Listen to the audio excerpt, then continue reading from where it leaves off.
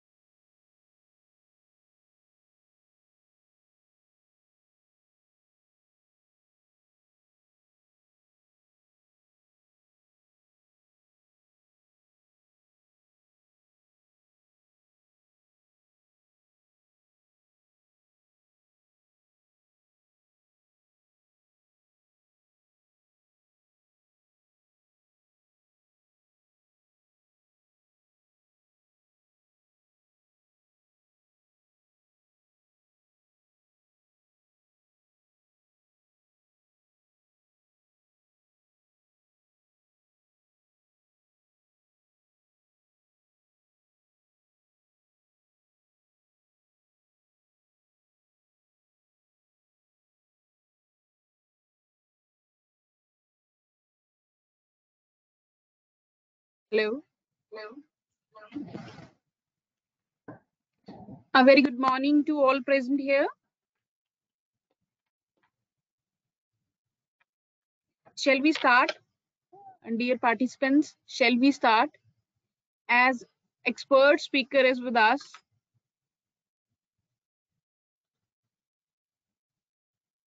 Sandeep sir, Good morning, Shruti ma'am. ma'am. Yes, ma'am. Good morning. Obviously, you can Shall start. we start, sir? Yes, ma'am. Yes, ma'am. Definitely, ma'am. Now I would request Jaspreet Kaur to kindly introduce expert speaker of this session. Jaspreet, please. Good morning, everyone.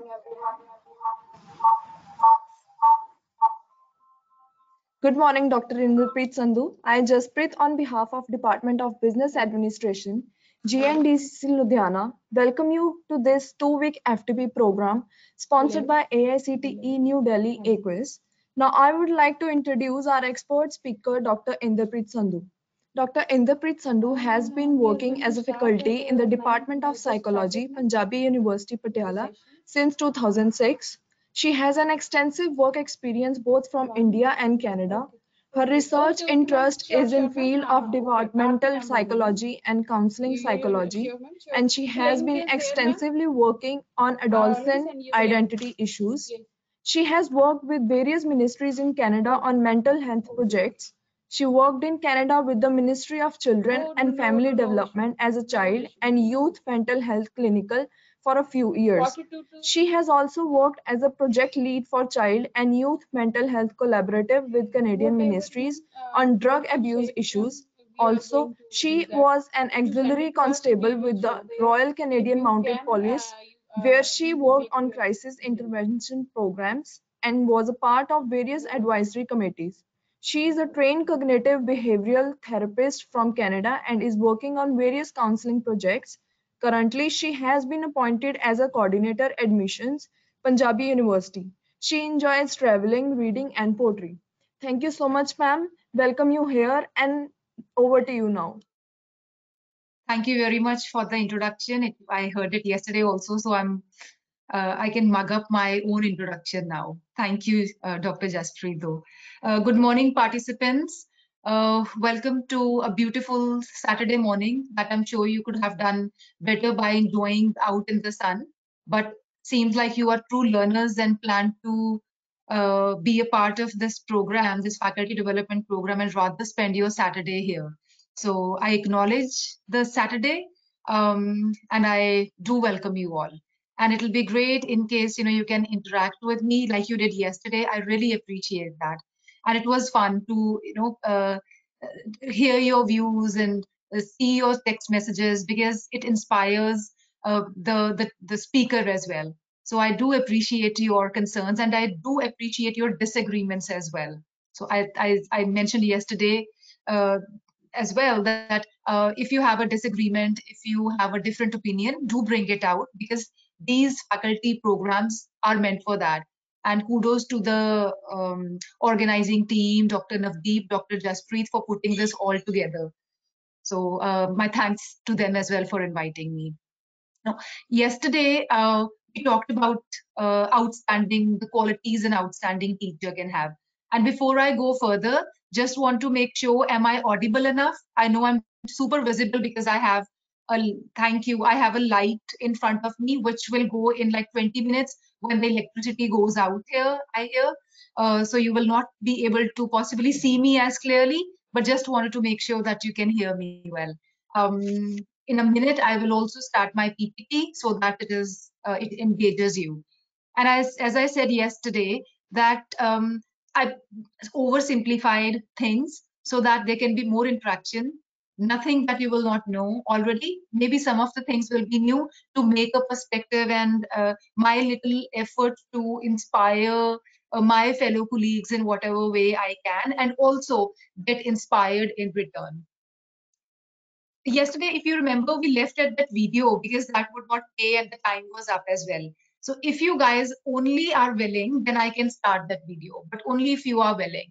And I do understand if you want to talk, greatly appreciate it. But if you want to put that in the chat box, I'll take that as a yes or no. Can you see the PPT? Can somebody say yes or no? Because I can only see the PPT on the screen now. I think I'll have to do the share screen. Share. Paradigm.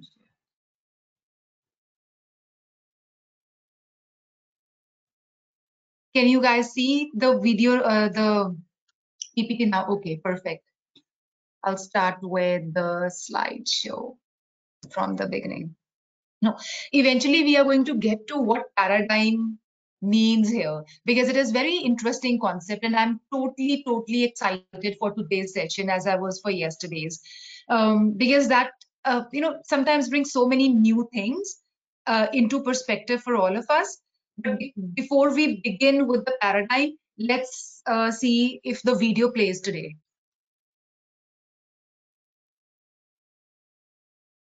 Can you hear it? Could you guys hear it? I put a new one, the same video, but a new one.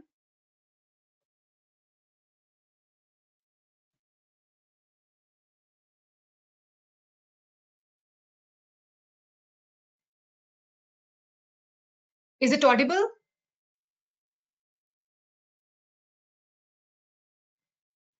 It's not audible yet. Oh, I don't know what's the problem here because I have my speaker and I changed it. Can you turn on the speakers on your devices and let's see. I'm going to play it, and if it is not audible, let me know, please. Okay, here we go.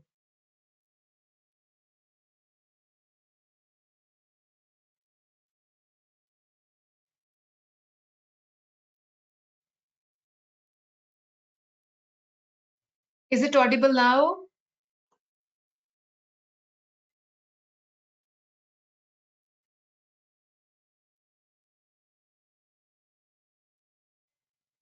Okay.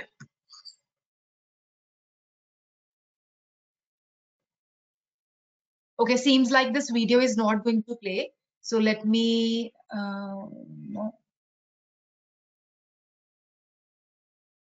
explain it in my own words. Maybe it is meant this way. Now, there's this story of a person, of a teacher who goes to a wedding. And at the wedding, am I audible now? Can I have a quick yes, no?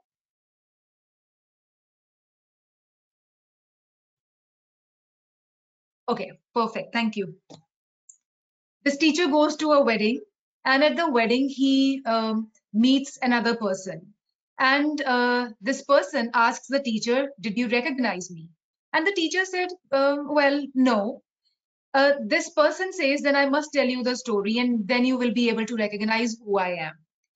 So this person says that I have also become a teacher like you, and you were the one who inspired me to be a teacher. So the teacher thinks for a moment. He doesn't recognize this person, but he said, "Okay, I will listen to your story." This person tells the teacher that I was your student in school, and in grade 5, in our class, there was a child who brought a shiny, beautiful new wristwatch, and I also wanted to have a wristwatch, but I could not afford it. So what I did was steal that wristwatch, and everybody got to know that somebody has stolen the wristwatch. So there was a complaint to the teacher, but nobody knew who stole this wristwatch. So this person says that this teacher, he said, "You actually asked everybody to line up and close their eyes while he will go and search everybody's pockets for the wristwatch." He said, "All of us lined up, and I was very scared, almost scared to death, because now I'm going to be in trouble. They will find out, and I will be insulted, and everybody is going to hate me later. But you asked us to line up, and you asked us to close our eyes, and then you went from one pocket to the other, to the third one, searching for the wristwatch. And even though you found that wristwatch with me, you still searched everybody's pockets. And when everybody's pockets were searched, you asked us to open our eyes. And you never let anyone know who was the person who stole that watch. And never for a day did you insult me, you never judged me, and you were always very nice to me. And that was my inspiration, that I should also be a teacher, because you kept my dignity that day." And you know what the teacher said? The teacher said that, "I have no idea that you were the one who stole the watch, because while I was searching for this wristwatch, I had also closed my eyes. I did not want to know who is the student who stole this watch." So he said, "Until now, I did not know that you were the one who stole that watch." So imagine the kind of teacher this person was, and the way he corrected the behavior of the child, he corrected the behavior of his student, but at the same time, he maintained his dignity. And there was this attitude of being non-judgmental, and that was, if he had insulted, whoever knows what that student would have become. But because he maintained his dignity, still his behavior was corrected. He went on to become a teacher. He said, "I wanted to be a teacher just like you, so that I could inspire others, motivate others, and be of importance in bringing about change to the society." So I felt this was a very inspirational story in many ways, because that really tells us about our job as a teacher. Because a lot of times you will hear people tell you, there's this saying, those who can't become teachers. I'll repeat, those who can't become teachers.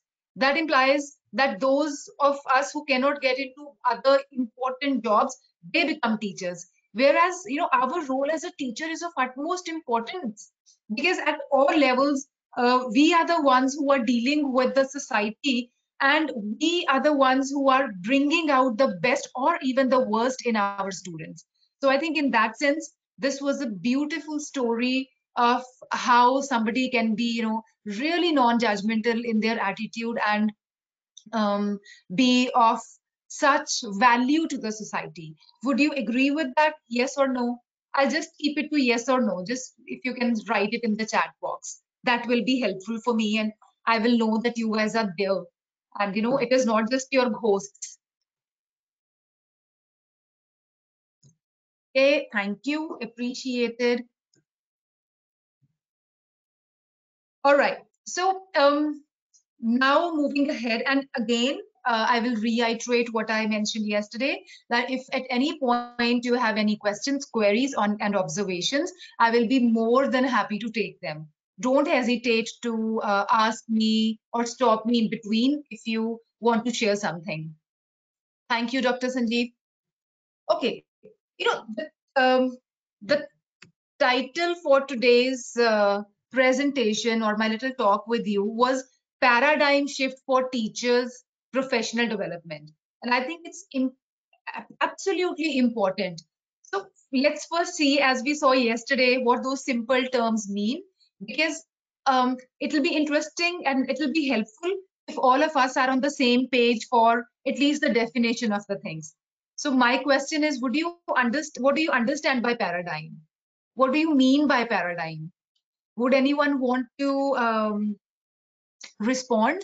I'll wait for a couple of seconds, few seconds.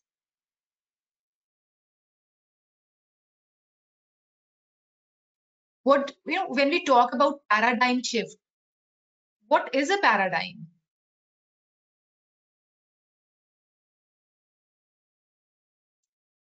Well, let me get going then. When we say paradigm is one way of being, one set of being, principles, concepts that have been formed over a period of time. So paradigm shift means an important change that happens when the usual way of thinking and doing something is replaced by a new and different way. It is a change from one way of thinking to another, and paradigm shift happens everywhere. Any on earth, in your jobs, in your marriages, relationships, with your children, with your surroundings, with your health, just any which way. And if I can give you an example of paradigm shift, if you have known somewhere, if you've heard it somewhere, that at one time there was a paradigm that Earth is a square, and you can get to the edge of the world, the edge of the Earth, and then fall down. I'm sure you've heard about this. So there was this paradigm. That means that there was this concept, there was this way of thinking that Earth is square. And anyone who said Earth is not square, what happened to them? They were tried and executed. They were killed because people at the time said that this was blasphemous. This was sacrilege. So they were killed. And I will not tell you the names of the scientists, but I will leave it to you to find it at some point. And if you want me to, tell me in the chat box or unmute yourselves, I will appreciate that. There were scientists who were executed, they were hanged to death because they said Earth is not at the center of the universe, Sun is at the center of the universe. Because the contemporary thinking at that time was that Earth is at the center of the universe. Happened. There was a paradigm shift from saying that Earth was square to the Earth is spherical. Do you think that paradigm shift came easy? It did not. It was difficult for people to accept what they had already known. And the same kind of paradigm shift is required by teachers today. And I hear a lot of teachers being worried, being anxious, because they think that with this new paradigm shift, which implies from going to the traditional class to the technology laden class, the teachers might be replaced. Our traditional teaching might be replaced by something which is more technological, and we might become redundant. And if you remember, right when Corona was happening and we were starting to use more online classes and more online mediums, you would hear from people all the time. There were messages amongst the teachers groups that teaching is going to be a redundant uh, um, profession, and a lot of teachers will be laid off because they will not require teachers anymore. So, that was, they thought that this is the paradigm shift that is going to happen, and the teachers jobs will be gone now. Do you agree or not? Just a question for you guys if you want to think about it. So, again, kind of bringing your attention to the paradigm shift that Indian educational system had during the ancient period to what it is now. Okay. My slides are visible, I suppose. So this is the kind of system that we had, the Gurukul system. If you've read, if you've heard, where students were supposed to go to monastery-like residential schools, residential-like places where there was a guru, there was a teacher, and generally people from upper castes would go there, and they would stay there for a few years. And the purpose of the teacher, of the guru, was not only to provide with them, disseminate knowledge, but also some kind of spiritual awakening. So it was more inclusive in that sense. So from the Gurukul system, which was one paradigm that was prevalent at one time in India, to the paradigm of smart classrooms. So do you see this shift? Of course, it did not happen abruptly, but a paradigm shift from where if you see, it was more out in the open, it was more maybe experiential in some ways, to the contemporary system, which is more technologically enhanced, which integrates learning and technological devices. So you see that there is uh, a lot of emphasis is placed on using technology. And if you see this paradigm shift now, the old paradigm was more content centric.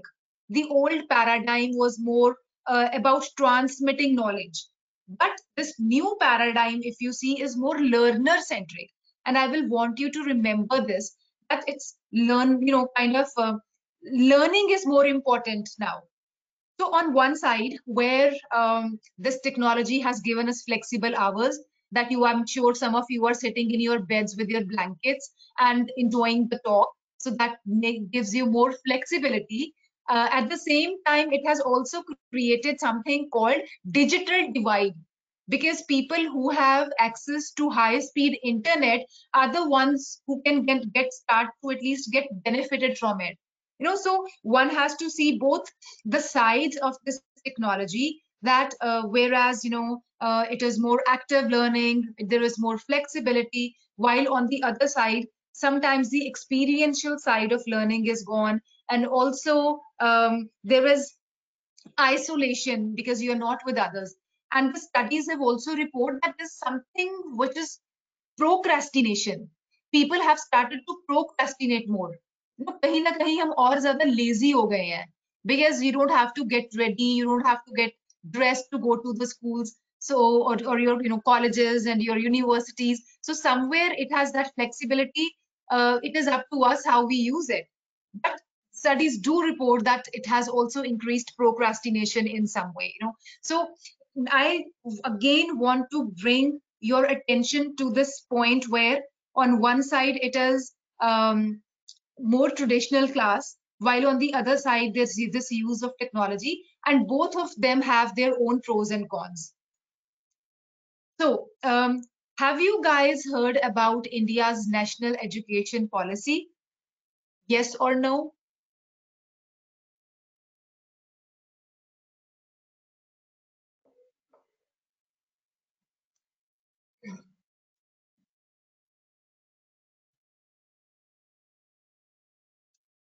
Thank you for your responses you have. And it is very interesting to note a lot of changes have actually happened in 2020. Um, and not that, because of Corona they did. Of course, Corona, pandemic had been one of the reasons, but essentially the policies had been in place for a very long time. Thus, they wanted to bring this into 1 second. So that was one of the reasons they wanted to bring changes, because they felt that some of the educational stuff had been going on for a long time, and thus was redundant in some ways too.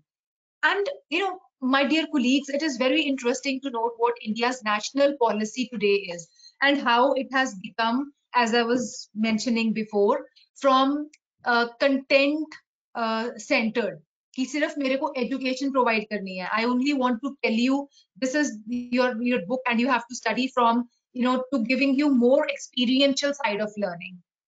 It is not only transmission of learning, but also making it learning centered. Let me kind of, before I go ahead with the national policy, let me give you two scenarios. Are you ready? Are you ready for the scenarios if I give you two scenarios?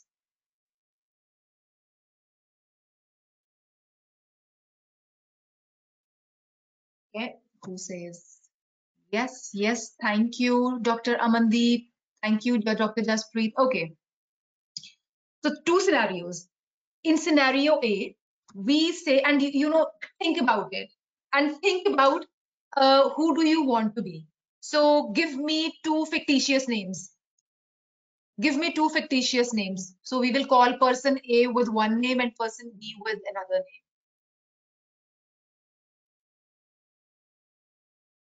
Any names that you like, two fictitious names. Anonymous, they could just be anyone.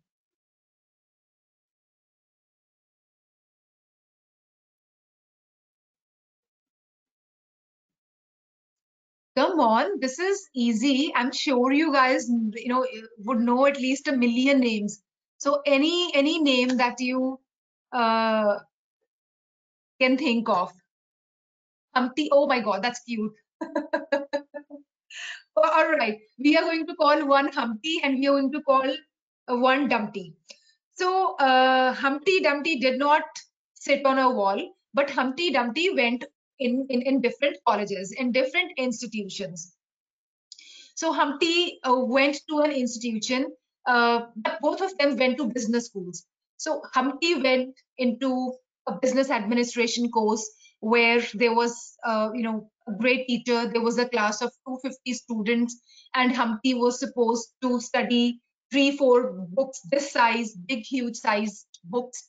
And at the end of the classes, there would be exams, and Humpty was going to be evaluated based on how he did in the tests on those exams. So he had to read all through big, huge sized books. I don't have any book right now so that I could show you. So big, huge sized books that he had, and he had to read through them, get all the knowledge, and then at the end of the session, write an exam and get evaluated based on that. So his marking was on that, right?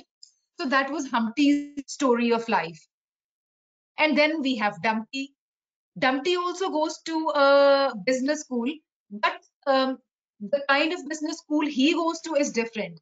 Their teachers, there are not, as many students for one. There are smaller groups of 25 to 30 students. And instead of only giving them books are one part of them, but they were sent right away on some kind of training in an actual company.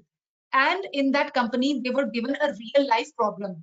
Let's say the problem was there was a lot of employee absenteeism, let's just suppose, or people were not punctual. So a real life problem was there, and Dumpty and 3 more people, so a group of 4 people had to work on this real life problem and come up with a solution and present the solution to the teachers and of course to the company and make a project report. And Dumpty was going to be evaluated, Dumpty and his friends were going to be evaluated based on the project report. So now when the session finishes, let's say the session is for 2 years. So after 2 years, Humpty and Dumpty sat on a wall and they started discussing about their respective fields, how their experiences were. Uh, what do you think would be, who would think that they were more happy and more had more information and more experience after 2 years of attending the MBA course? Humpty or Dumpty?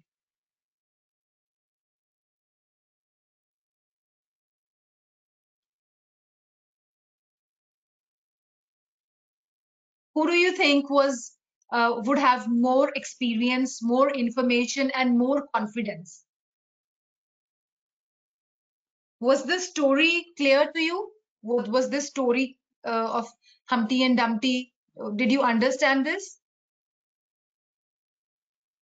At least yes or no for that.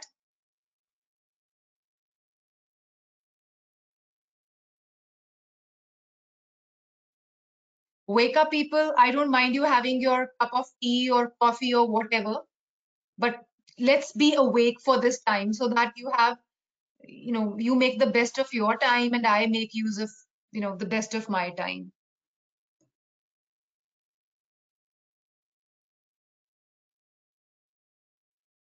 Could you hear me at least?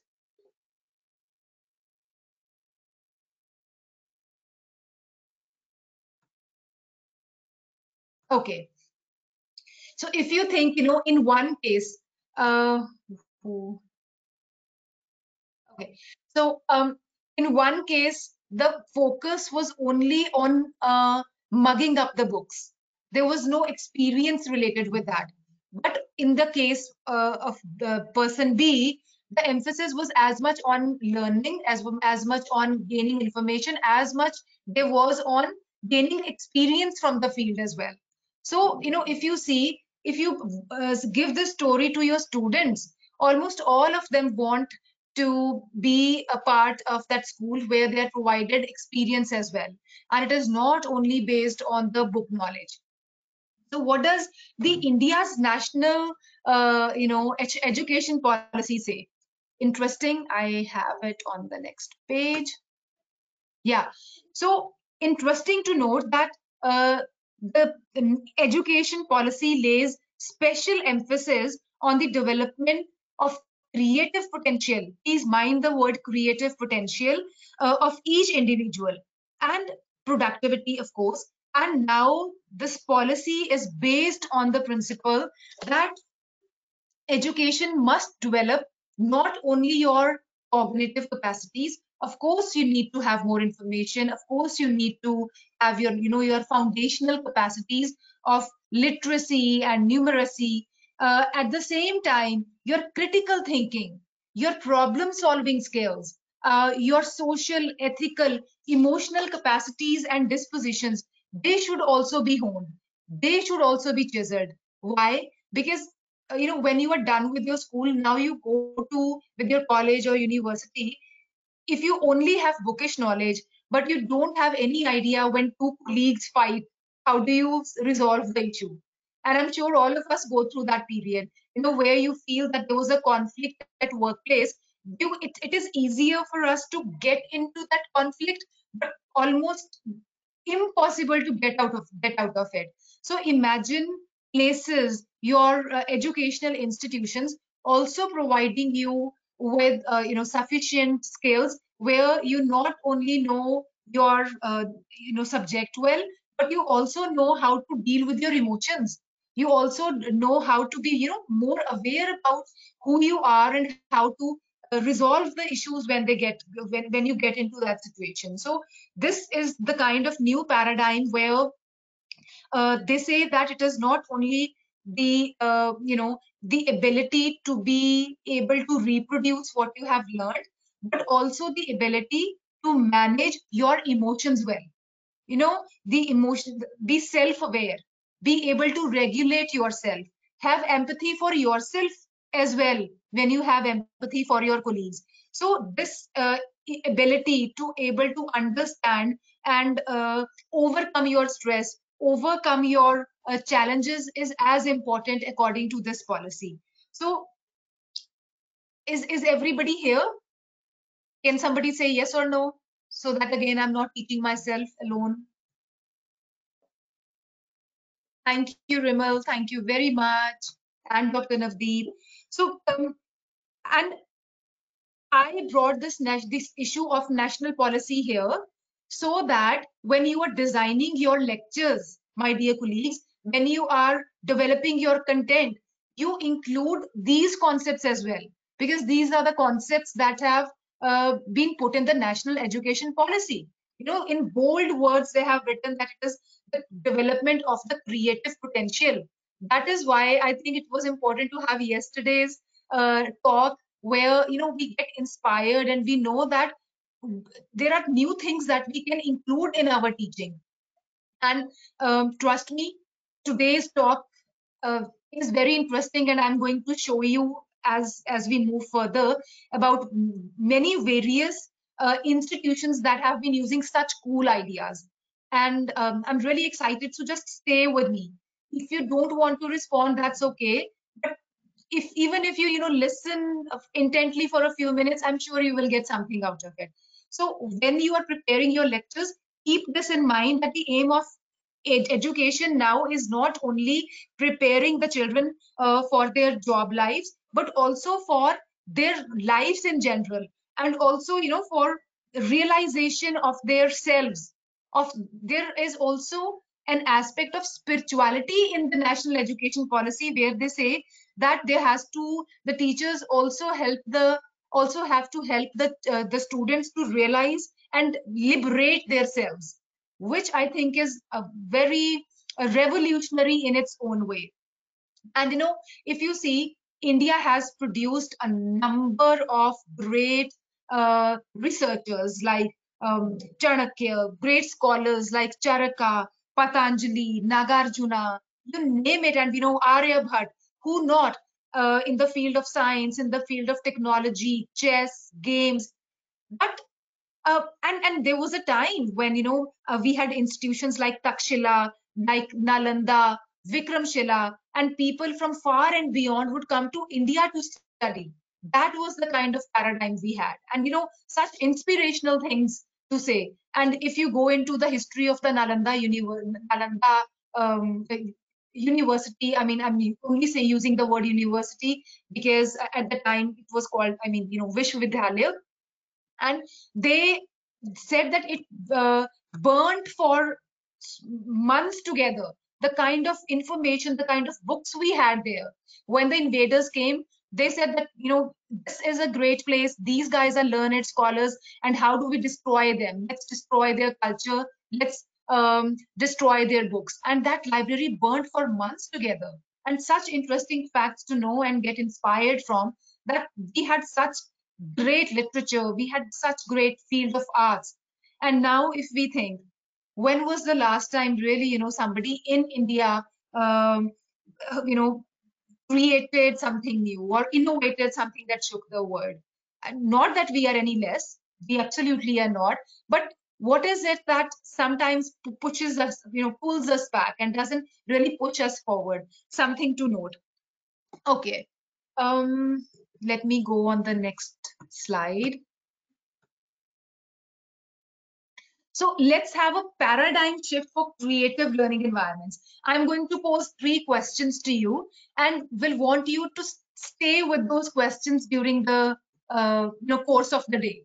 So आप अपनी class में क्या micro changes लेके आ सकते हैं? हम macro की बात नहीं कर रहे हैं, छोटे छोटे changes based on the education policy. What are the micro changes that my very dear colleagues can bring to their classrooms to engage the students more, considering the digital divide hai? Some of your students will have a super great access to internet while others will not.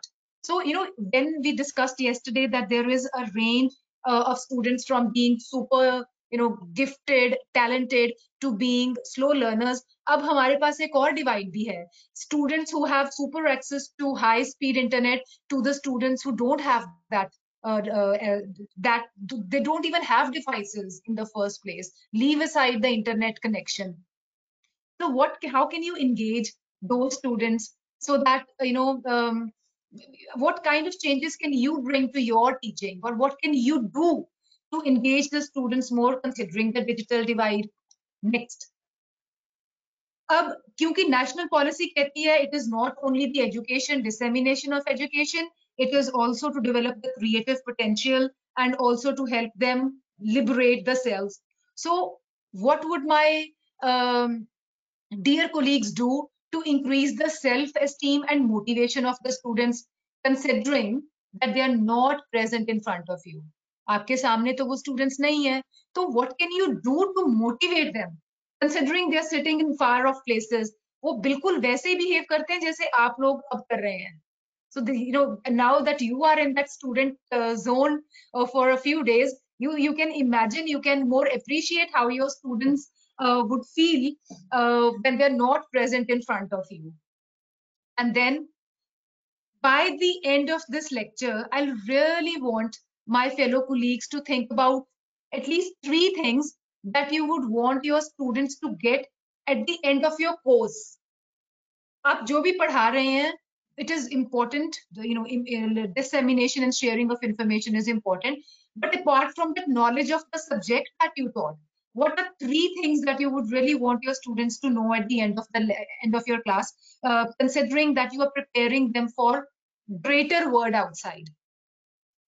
Okay, so these 3 things, and if you want to talk about them and raise any question or have an observation, I'll be more than happy to take that into consideration. So I'll give you a few seconds to grasp this, what is written on this slide, and then we move further. I've got some really interesting facts for you guys, especially related to some of the coolest schools, including in India.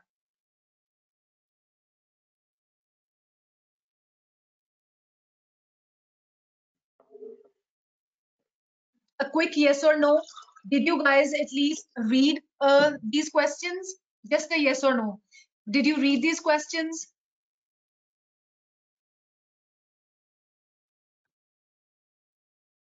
That is, thank you, Dr. Ripudaman.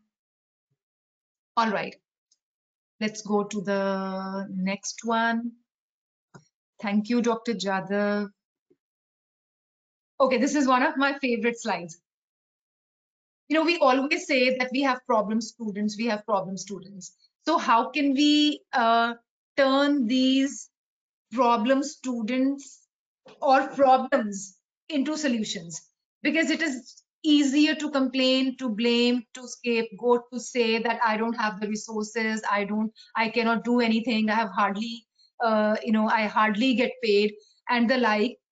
But there's always something, if you are interested, if you really have intent in doing, then those problems themselves can give you solutions for the problems.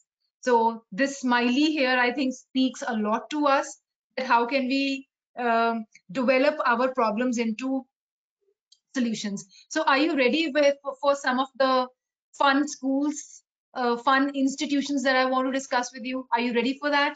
Yes or no? Okay, let's see who says. Thank you, Dr.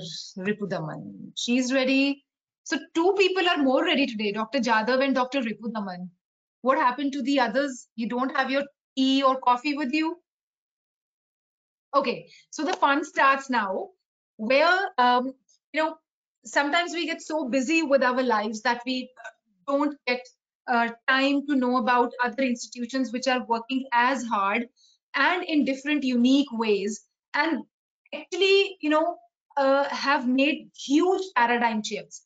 And a paradigm shift happens when you are interested in doing things differently, because you want to make things work, you want to have solutions for your problems versus only talking about the problems.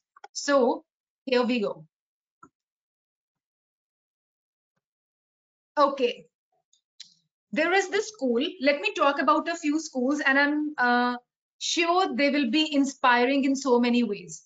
There is this yellow train school in Coimbatore, which is not a traditional school in the sense, because it focuses on the development of the child rather than on the development of a textbook.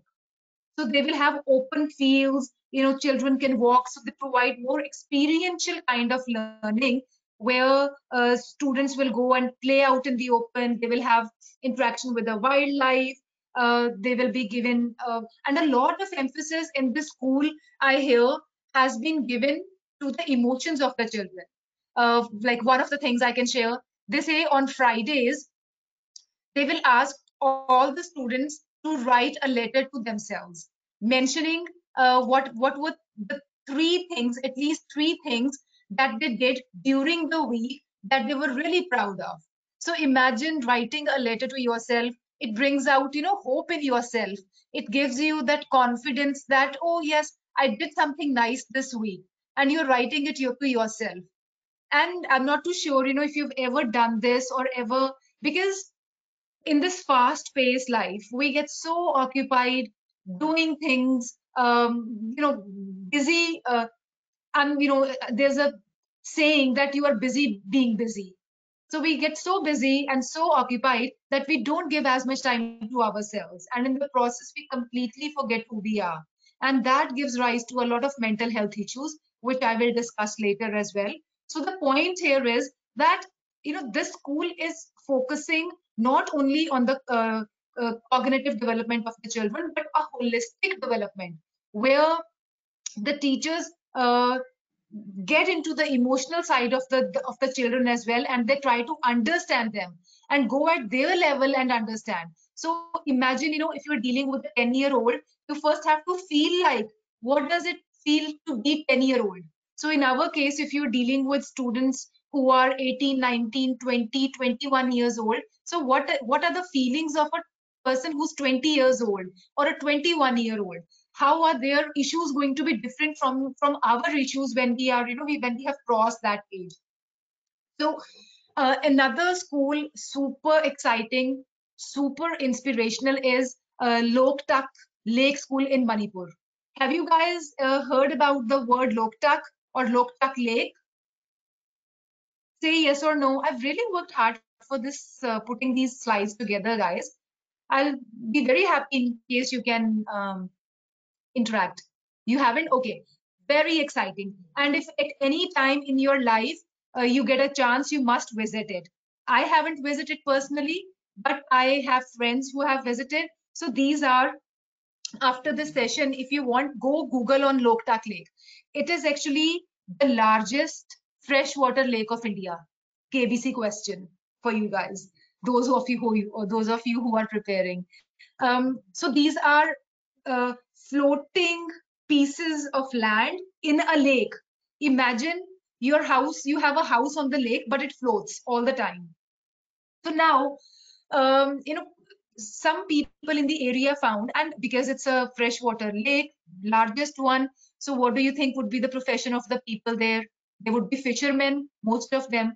So they realized that the children of these, fisher folks, they were unable to send their children to school. अब वो तो यहाँ पे पानी के ऊपर रह रहे हैं, पानी के ऊपर वो कैसे अपने बच्चों को स्कूल में भेजेंगे, because school is somewhere, far off.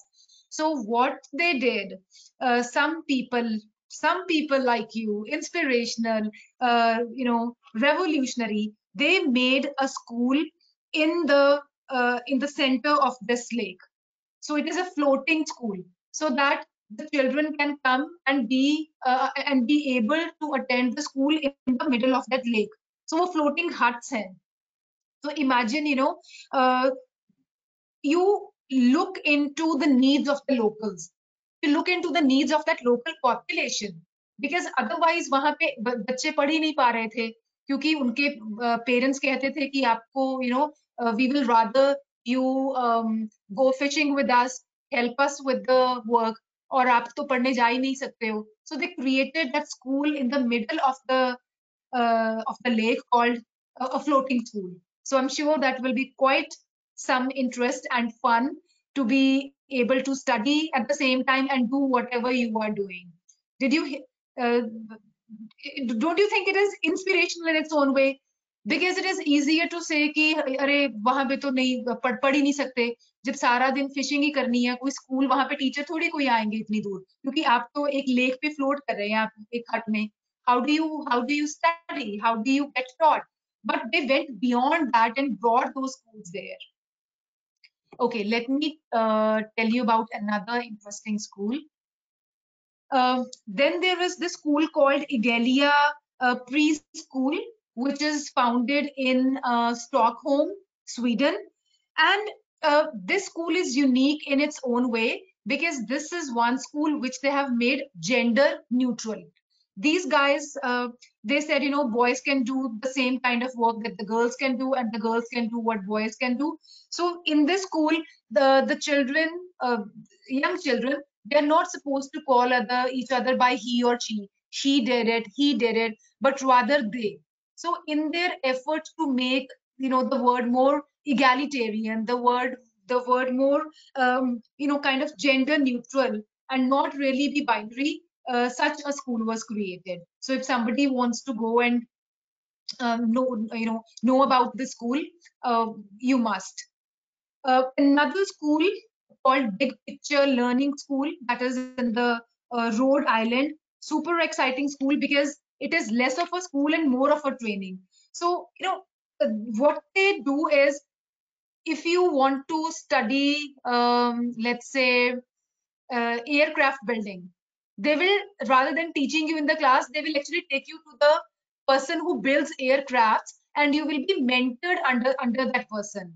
So imagine that, you wanted to be a great chemist, you wanted to be a great physicist, or you wanted to be the next Shakespeare, and you actually got to get trained by Shakespeare and a great physicist and a great botanist. So these children learn their creative side by being mentored by the people who are already in the industry, which gives them that they are already in the field. So that gives them really a great experiential side of learning because everything is right in front of them. So if this person in the picture, they have to learn about aircraft designing, they're learning it from the person who's making it. I think this is super exciting. Okay, 2 or 3 more schools I will want to discuss. There's one school which is called this Smart School in Maharashtra. So, a question for you: when your students bunk classes and go to somebody's house to watch movies or play video games, what do? आपकी class का time है, but students bunk your classes and they have gone to play with their friends in their house and watch TV or play video games and stuff. तो आप क्या करेंगे? I'm sure you will not be happy. You will not be happy, and maybe some of us will complain and be angry and frustrated and tell the students they are of no good, no use, and the like.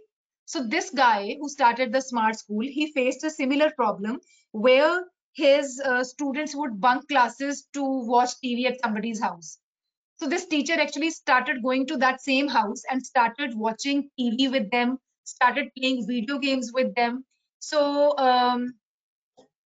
then what he did eventually, with the little amount of money they had, they asked people to donate computers. So he felt that these set of students were more interested in learning through technology.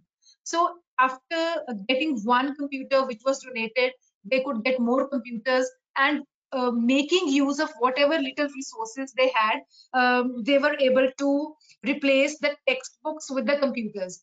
So kids were happy that they were getting to work on the computers because that is what they enjoyed.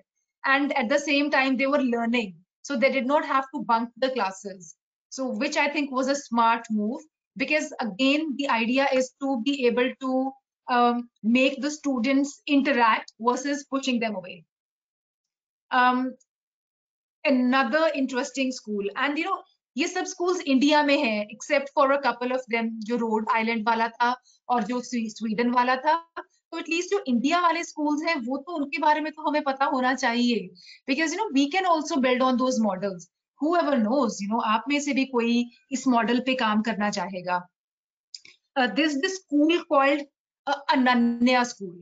Ab, isme what they did was, you know, it was meant for children who were underprivileged. Jinke parents, they were laborers, or the mothers were maids, or the children came from abusive families. अब इस school में क्या problem थी? सबसे मतलब school में नहीं, the the children of the laborers, the children of the underprivileged, उनकी ये प्रॉब्लम थी. For one, the parents did not want their children to go to school because they wanted them to work. So there was no inclination from the side of the parents to make their children study or get education. और बच्चे भी पढ़ना नहीं चाहते थे. The students did not want to study, the children did not want to study. तो क्या करेगा काजी? But in this case, the things went different. You know, the Dr. Bhandari, I will come to this because I know one person who works on this open book system. Would you mention that? Dr. Rajiv Jhangiani. He's from Canada, KPU University, and he's actually doing a lot of work on open book system. And he, you know, in his institution, he's actually revolutionized that, where he says it is important to, you know the concept, even though you are doing it from your books, so we can make the books more, we can put the questions in a more critical manner, but give the books to students. So good, I'll talk about that if we get time. But if you want, you can read Dr. Rajiv Jhangiani's work. So, you know, I was talking about the school Ananya, where the students did not want to study, want the children to study, और बच्चे भी पढ़ना नहीं चाहते थे. But आप पढ़ाना चाहते हो, आप क्या करेंगे बताइए? आप चाहते हैं कि वो पढ़ें, but कोई इंटरेस्टेड ही नहीं है, और आपके पास जगह भी नहीं है पढ़ाने के लिए. So, you know, you will say everything is against me. तो कुछ भी नहीं हो सकता. ना तो वो बच्चे पढ़ना चाहते हैं, ना उनके पेरेंट्स पढ़ाना चाहते हैं, और ना ही मेरे पास ऐसा कोई स्कूल है, कोई ऐसी जगह है जहां मैं पढ़ा पाऊं. पर मेरा मन करता है कि ये स्टूडेंट्स पढ़ लें. Then what are you going to do? So, you know, a group of people, they said that, you know, we want to do something for the street children and we want to make education inclusive. So they started taking these children to the parks. पहले उन्होंने अपने घर में बुलाया, then they said, let's take these children to the parks and make them and just talk to them. तो बड़ी interesting चीजें थी उनके पास. कैसे बातें करने लगे. Okay, what do you, now the light has gone. They would mention, let's talk about anything that you want to tell us. किसी भी चीज पे बात करो. So जैसे एक दिन एक बच्चे ने आके बोला that, oh, you know, they were watching TV, so they would do anything and everything because these people who wanted to teach and educate wanted to engage the students first. पहले उनकी वो उस स्पेस में जाना चाहते थे ताकि वो उनसे बात करना शुरू करें. So there were no restrictions. So one day a child said, they were watching TV, and the child said, oh, India needs only 4 runs to win. So वहां से उन्होंने उठाया the concept of subtraction. So when you say 4 runs to win, how many runs are there, how much, you know, then others started to get educated that way. So whatever, during the course of interactions, during the course of the discussions, they would come up with ideas where they would engage and then start teaching intelligently. So, you know, again, जो हमारी national policy बात कर रही है to get to tap into the creative potential, and not only to tap into the creative potential of my students, but also the creative potential of my very dear teachers. Because, you know, if my teachers are not as creative, तो वो शायद मेरे students में उतना imbibe भी नहीं हो पाएगा. So Ananya is one school, and I think it is, you know, kind of very exciting. The last school that I wanted to discuss is Akshar School. और ये अक्षर स्कूल भी है, ये गुवाहाटी में है. And you know, you see that कोई school Maharashtra में है, कोई मणिपुर में जाके है नॉर्थ ईस्ट में, ये गुवाहाटी में भी नॉर्थ ईस्ट में ही है. So what they do in this Ananya school, super exciting thing, that the older students in the school, they also teach their younger students. So उससे क्या होता है can you imagine कि एक तो 1-to-1 interaction होती है, because teacher can only teach 25% of the entire learning process. So जो 75% है वो तो student के हाथ में है. So what this school does is they will every student in the school is a teacher, every student, and their model is to employ these older children as well and engage them. So these older students will tutor their younger friends, their juniors, and we will also help them to come up with innovative ideas. और जैसे यहाँ पे लिखा भी है slide में, if you see the tuition fees for this school is plastic waste.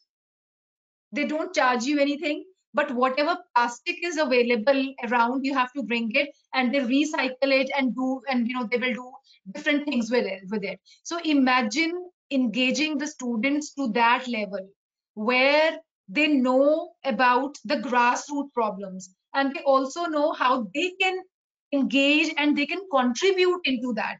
Isn't that very exciting? I was very inspired by all this. Can I have a few responses, please?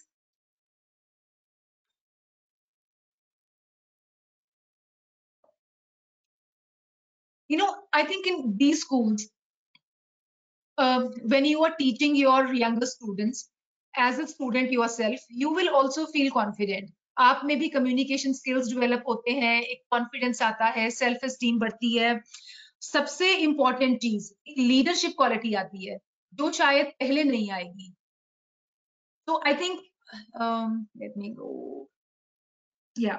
So एक leadership quality आती है, एक leadership का एक transformation. So all these were transformational. There was a paradigm shift, if you see. A kind of paradigm shift जहाँ पे वो traditional classes नहीं है, but the important point was that the students really learn while they are getting educated. Next. Okay, so if we really want to have this paradigm shift, we need to know that there is not only one kind of intelligence that is there. और हमें क्या लगता है कि जो बच्चे का बस IQ बहुत तेज है, वो मैथ्स की प्रॉब्लम सॉल्व कर सकता है फास्ट, और my child can solve science की problems fast, he is an intelligent child. But according to one of the theories of intelligence in psychology, and there was this person called Gardner who gave it, and very interesting. So he said there is not one kind of intelligence. You can be intelligent in different ways. I mean, imagine somebody of you is very intelligent in musical in music, so how to make musical notes, and somebody who's doing maths will not be able to do it, or is not able to do it, or can do it as well. And somebody is not very good with mathematics but is very good with people skills. They know how to get into interpersonal communication and interact with one another. So when I'm teaching my students, it is important for me to acknowledge and cultivate this. And again, going back to the education policy, the national education policy, कि आप उसको कैसे होन करते हैं, कैसे creativity को होन करते हैं. You cultivate creativity if only you acknowledge कि कुछ लोग होते हैं, they are very smart with nature smart, naturalists होते हैं. उनसे आप पहाड़ों की बात करें, फॉरेस्ट की बात करें, herbs की बात करें, plants की बात करें, they can tell you so many things. And somebody else is very smart with the poetry, very smart with literature. So that means all of us have different kinds of intelligences. It is not only one kind of intelligence that defines मेरा IQ test पे 110 आ गया था, I'm gifted, and that is about it. I can have IQ test पे lower IQ, but at the same time I can be very smart with dance. Kinesthetic, मेरी बहुत अच्छी bodily kinesthetic intelligence बहुत अच्छी हो सकती है. You will see some people can learn dance so fast, though they might not be very good with language, or somebody can learn language very fast but might not be very intelligent in finding out the maps. और कुछ लोग होते हैं उनकी जो spatial intelligence है, visual intelligence बहुत fast होती है और वो जीपीएस को इतने आराम से they can or they can read from the maps very fast. So that means we have different kinds of intelligences, and as a teacher it is my role to identify in my students the kind of intelligence there is, so that I can hone that, I can help them cultivate their intelligence, and that will bring a paradigm shift जहां पे मैंने एक चीज को पकड़ के नहीं रखा. And my dear colleagues, when paradigm shift is happening, sometimes we are not aware of it. We only get to know about things in retrospect. जब आप हिस्ट्री बना रहे होते हैं ना, आपको नहीं पता होता कि आप हिस्ट्री बनाने वाले हैं. You are just doing things at the time. So likewise, when you are doing the right things for your students, it is not getting immediate results. You don't know that child after 10 years might realize this is what my teacher also told me and I must continue doing this. So I think this is something very important that we need to bring, to cultivate intelligence, to bring that paradigm shift. Are my teachers with me? Can I go on the next slide? Yes or no?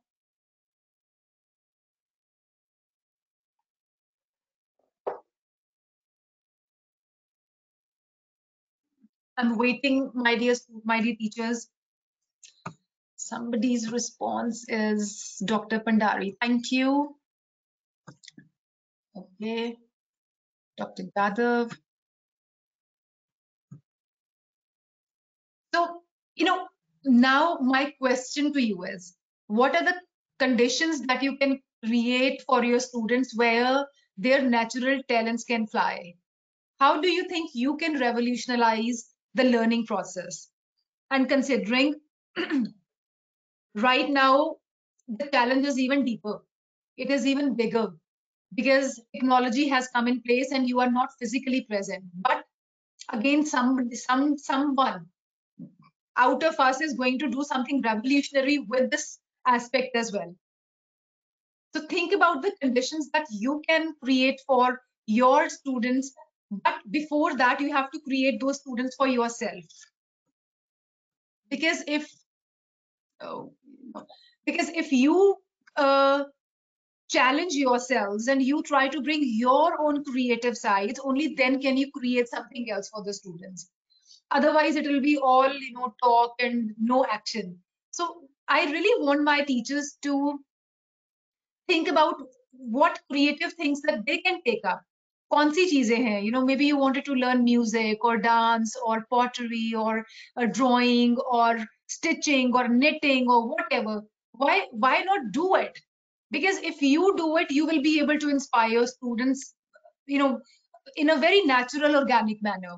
So that is what my contention is for my very dear teachers. Okay, next one. ये slide मेरे को लगता है बहुत important है, because it is important to get feedback on my own teaching practice also if I want to bring the paradigm shift for my own personal development. So that means that, let me ask you a question. Do I need to recognize my own weaknesses in classroom and practice and then allow for improvement? या मेरे को लगता है कि वो जो पीले पन्ने मैंने लिखे हुए हैं वो सब टाइम्स के लिए, for all the times to come, that is what I'm going to use? Or can I actually get some feedback from my colleagues, and if not colleagues, my students, or just from my own self, to find out if I also need constant improvement, those micro changes in my own teaching style also, so that I become I'm more receptive and my students also become more receptive. And I came across this a sentence which I think was very empowering, that a flaw in our teaching is not a flaw in us. If you're not able to teach well some days, or maybe some more than some days, it does not mean that there is a flaw in you. It can always be changed. It can always, that shift can always happen. And that shift will only happen if you are able to identify your strengths and your areas where you think that there is scope for improvement. So only then that will come. And let me come to the last slide, which I had saved for the last. It is not the least, but because I think that is the whole gist of it. You know, if that thing is not available, whatever is coming in the next slide, then I think everything else will take a backseat. Are you ready for that? Should I show you the last slide?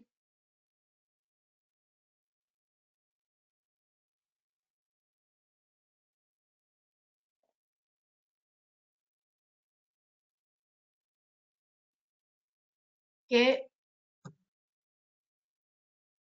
Okay. So the next slide actually says very simple, seemingly simple, my teacher's mental health. You know what they used to say, teaching तो बहुत आसान सा profession है, इसमें कोई stress नहीं होता, there is hardly any anxiety, इसमें क्या है, आपको जाके वही सेम पेपर आपको बार बार पढ़ा देना है, इसमें आपको क्या स्ट्रेस होता है? Do you agree that teaching is without any stress? You know, all the conceptions, I don't want to use the misconceptions, that is for you to decide. They are misconceptions actually, that those who can't end up being in teaching, and teaching is a very easy peasy profession, and no hard work or no there is no challenge really required. I mean, it is easy to be a teacher. Teacher बन जाओ, इसमें कोई stressful job नहीं है, बस आपको इतने घंटे जाना है, पढ़ाना है, वापस आ जाना है. Do you agree with that? I think I won't. And I say that also because there is evidence and research in the area. There was a study that was done in UK recently, and they said that it revealed that 1/3 of the education professionals are expected to leave their jobs in the next 1 or 2 years. Such is the kind of pressure they are feeling. I think there is again a lot of anxiety, there is a lot of depression, and sometimes there is a lot of bullying as well. You know, people are people everywhere, whether they are in teaching profession or they are in administrative or other professions. They are just so that population is evenly distributed as well. So to say or to close our eyes and say that हमारे teachers में तो कोई भी issues नहीं है, this is I think not the right way of approaching the issue. So I think there is a huge need to highlight the issues of teachers' mental health as well, to check for any signs. Because if my teachers are stressed out, if they are going through a huge, stress, then that will be reflected in their teaching as well. That will be reflected in their content development as well. So first of all, do you agree with that? That teachers, of course, as other professionals, also go through issues of mental health where they feel stressed out, they feel depressed, they might feel anxious. Do you agree with that? Okay, so in the last 10 odd minutes that we have, I will really want you to tell me what can we do to improve the mental health of the teachers. Agar evidence, if research is to be believed, and there is a huge number, they say, of educationists and professionals who are working in education, in the field of education, and who are experiencing such issues and who might want to leave this profession, that means there is something that we want to do. In ideal world, I will want my teachers to be as happy as this young lady in this slide is, and be inspired and excited. But अगर आप खुद ही inspired नहीं है, अगर आपने खुद ही life पे you've given up any hope in life, will you be able to imbibe or inculcate or throw anything into your students' lives? And we are saying कि students' की lives, they are more encompassing, not only focusing in one area, but हमें तो उनकी social, emotional, cognitive, ethical, सारी capacities को increase करना है, होन करना है. So what can we do? And that's my last question for today's session? And if you can give me some responses, we can wind this up.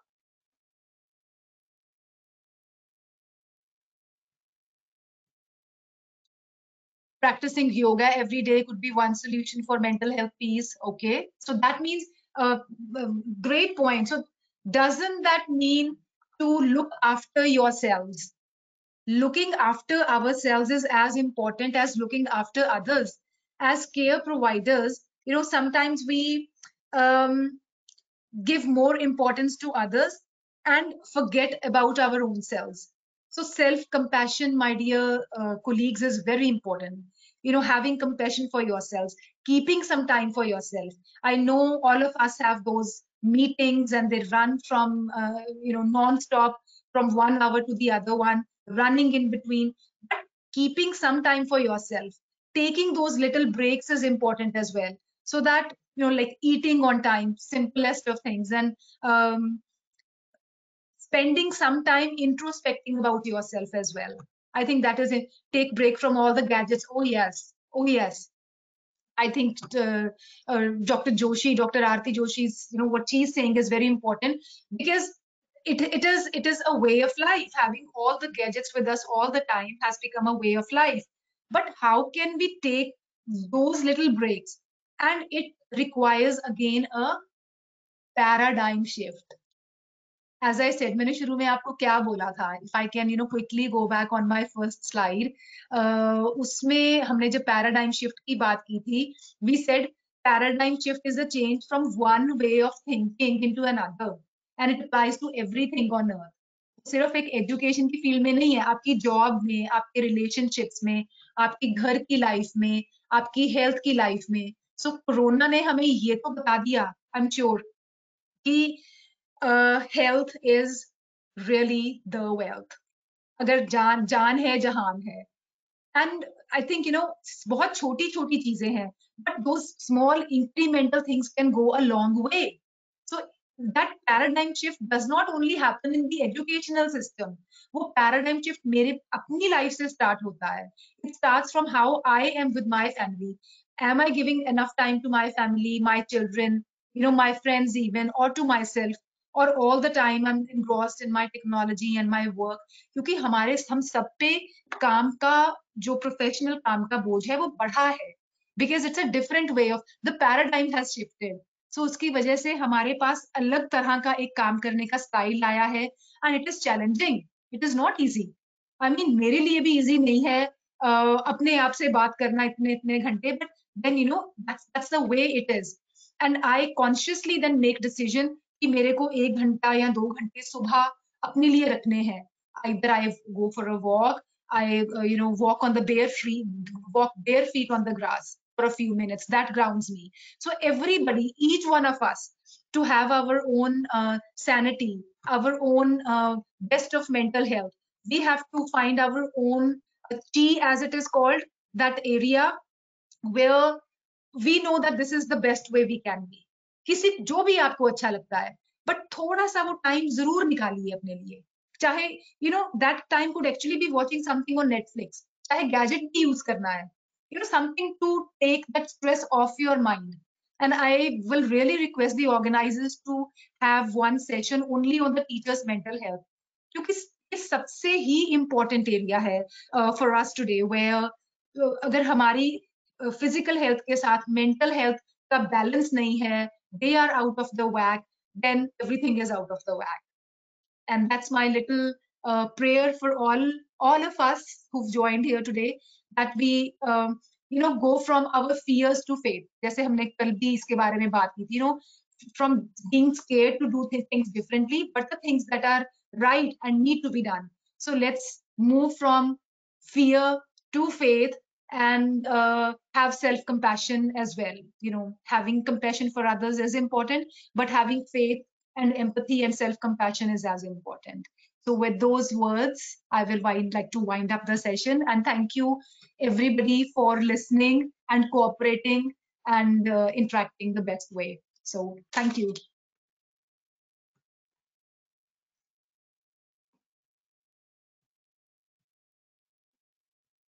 If you have any questions or observations, I'm here for the next 5 minutes.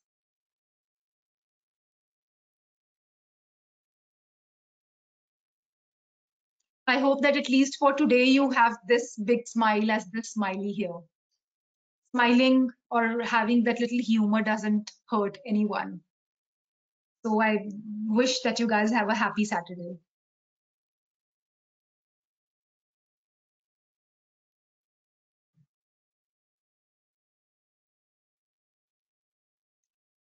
Dr. Gaurav, it's a great question, how to deal with non-responsive students. So Jesse, why I mentioned about all these schools, जैसे अनन्य school के बारे में बताया, where the students are not interested, non-responsive, the parents are non-responsive as well. So they started having discussions with them. And a great question, I must say that. How do you engage somebody who's non-responsive is get to their level first. It implies without any agenda, just have a talk with them, engage them. You will get to know so many things about them. You identify who are the students who are more non-responsive than others and engage with them in a conversation. What are their hobbies? जैसे कल भी अगर आपने session attend किया था तो हम बात कर रहे थे, how do you engage them, find out about what their likes and dislikes are. And people are generally defensive while opening up, but if you have a genuine authentic conversation, they will start to open up. जैसे ये school वालों ने भी किया, and eventually there was this place where both the teacher and the student would come on the same level. But engagement implies जैसे आप जो भी subject पढ़ा रहे हैं, अगर उसमें students non-responsive हैं, then you can give them some quizzes. They bunk classes when I tried the conversation. That happens, a real life situation, and I'm sure that happens with all of us. So let me give you an example that I tried and it might work for you. I said I'm going to give you a quiz and let's see whoever finishes this quiz on time. Mera kaam usse बढ़ गया because I could have easily done without that quiz. So वो quiz the and then I said I'm going to make a board and उस board पे I'm going to write whoever finished it fastest. Not सही गलत मेरे को नहीं पता, सिर्फ fastest इसको fill करके बताओ. Because sometimes when they think that they will be evaluated, they get scared and they will be away. So sometimes you have to come up with ingenious ideas, some creative, innovative ideas. So I said, you will be given that mark in the class. कोई आपको star मिलेगा. I would generally hand out a chocolate to the student if they were not allergic to a chocolate, and they got rewarded. So if you can use this principle of reward, of positive reinforcement, that helps. और आप ये देखिए कि आपके बच्चे के लिए positive reinforcement क्या है. अब जैसे वो बच्चे दूर हैं तो आप टैंजिबल चॉकलेट ऐसा कुछ नहीं दे सकते हैं, सो उनके लिए टैंजिबल है appreciation in the class. So whoever responds, अगर उन्होंने कम बार भी रिस्पॉन्ड किया है, and if you give them that positive appreciation देते हैं, रिस्पॉन्ड करते हैं, the child knows that मेरे को attention मिली है, and then the next time also they will want to involve. So you will want to try different ways and find out a balance between that. But I know कि अब छोटी छोटी assignments, चाहे कोई worksheet दी, कोई puzzle दी, कोई another thing that I have tried is I will give them a movie, to watch a movie, and I know कि क्या concept है, then I will tell them that I have a few questions and we will discuss that story in the class. And great movies we have, some of them, तो आप उनको वो movies के बारे में पूछ सकते हैं. So you will have to see the level at which your student is, so that they engage. जैसे वो एक दूसरे स्कूल की हमने बात की थी, जो महाराष्ट्र वाला स्कूल था, the smart school, where the students were bunking classes, और वो टीचर वहीं पे उनके घर पे पहुंच गए and started interacting with them. So I hope that answers the question in some way for you, Dr. Gaurav.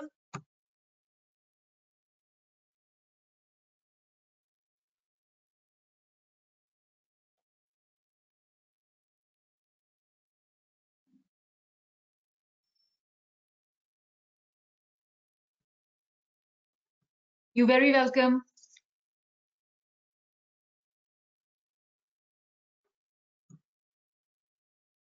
Sure. Good luck to you. And do let us know in case there is any forum where all of us can get connected, or you can have my email address from the organizers. feel free to shoot me an email and tell me and let me know if you tried something, and if you succeeded or failed, whatever it is, do let me know.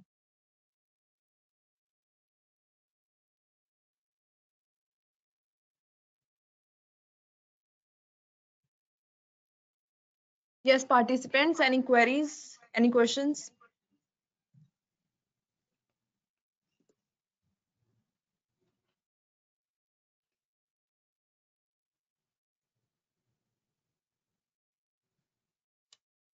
I must say this was an interactive class, and I thoroughly enjoyed interacting with all of them. It's a good batch.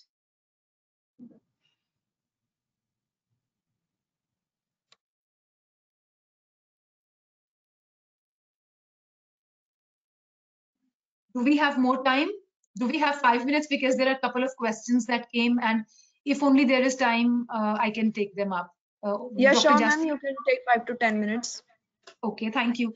I'll start what Dr. Bhandari has mentioned. He said, I have experienced great difference by teaching undergraduate and postgraduate students, which is right, and it is important to acknowledge that. I can tell you, coming from the field of psychology, there is a huge developmental shift that takes place. So when they are in their undergraduate classes, they are, in a manner of speaking, their physiological changes are still happening, which happens until the age of 18, 19. So the hormones kind of have to balance out as well. So you will realize that students at undergrad level are more impulsive. They will take rash decisions. They will be more, on the go of the things, and some of them might not think the risk-taking behavior is more. And because I do research in that area, so this is one of my favorite areas. So the teacher has to plan the lectures and the content according to that, because you will realize that their risk-taking behaviors, and either positive risk-taking or negative risk-taking, is more. They will try to drive fast. They will like to be on the go of the things. So I do agree with what Dr. Bhandari has mentioned, that it is very different teaching postgrad students and undergrad students. And also at undergrad level, the number of students is large, so they can just hide themselves and not be known. Whereas in postgrad classes, you have students, the number lessons, and they become more oriented, because now they know कि 2 साल के बाद job चाहिए. So some of them, most of them become, I think, they show a kind of maturity, especially in the second year. So we do see that shift. I agree with you. Then Dr. Jadhav mentioned how to deal with arrogant behavior of students. A great question. I would also want to mention, what does arrogance means? Arrogance is going to mean different things to different students as well as teachers. So sometimes the student is arrogant because he or she is very good looking. Sometimes the student is very, very arrogant. Undergraduate students have their unity for. Yes, Dr. Bhandari, I agree with that as well. So the sincerity comes more in the second year students, as you have mentioned in the chat. So, sometimes they're arrogant. So the level of arrogance, right? So from somebody who thinks that they're very good looking and, they're like the next Aishwarya Rai, to somebody who's arrogant because they think that they are very, intelligent, academically very bright. That could be one kind of arrogance. Then there is a kind of arrogance. So I belong to this family, which have a lot of money and stuff. So that is why that arrogance. And then there is a kind of arrogance, you have no idea, but there is arrogance, right? So now I think when we are dealing with this variety and the spectrum on the level of arrogance, the teacher also has to see, what is it that strikes in my heart that makes me think that this child is arrogant? Sometimes I might think my child is arrogant because they're asking too many questions.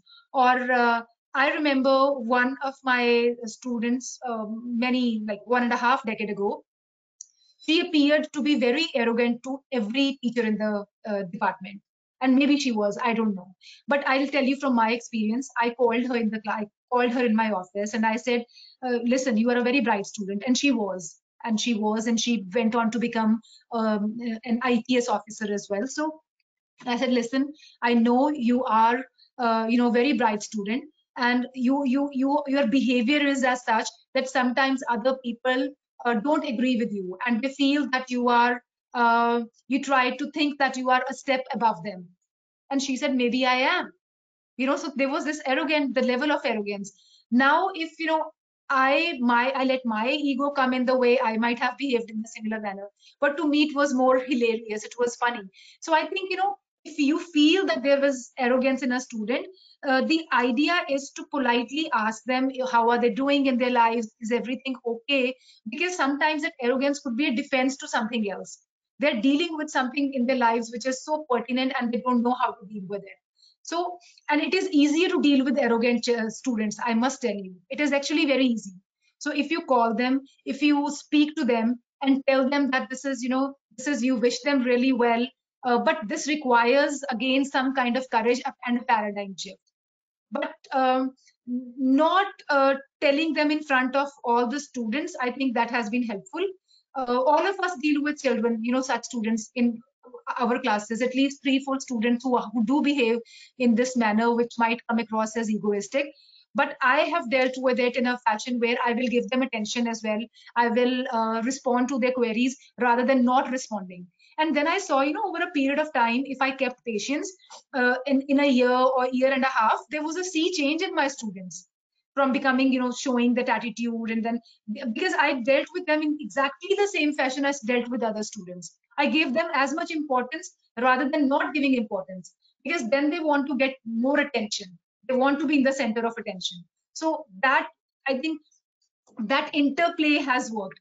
If you feel somebody really needs to be called to the office, do that. But even in the class, give them equal importance, ask them the same kind of questions, and you will see, if we kept patience over a period of time, they mellow down. And that's helpful. I hope that answers, though there are different ways of answering this question. Dr. Jadhav, does that make sense to you?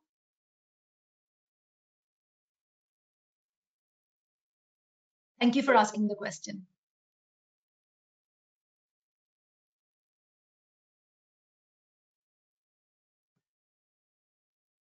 And Dr. Bhandari, do read on Dr. Rajiv Jhangiani. I think I will just write that here for everybody, because he's written some papers on open textbook thing.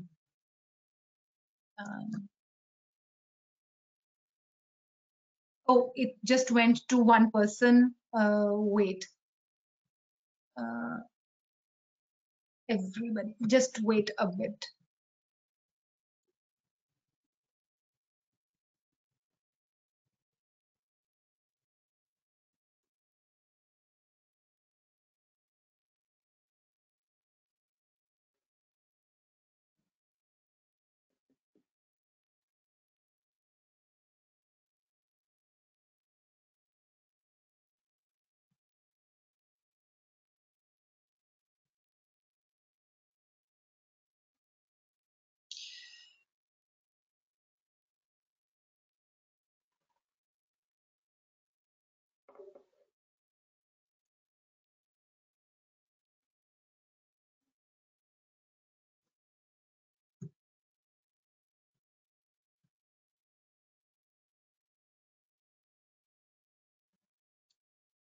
Oh, is that right?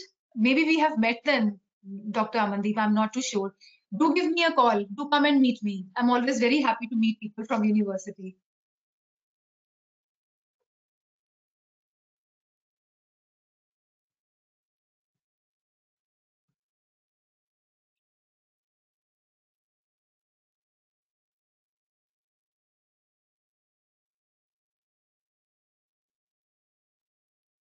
Are the organizers going to come now? Yes, I'll ma'am. share. Okay, I'll just mention my Inderpreet SCPT for the ones who want to. I don't mind sharing my phone number as well, because it's always helpful to hear 6750891. Can I give my contact number here, organizers? Sure, ma'am.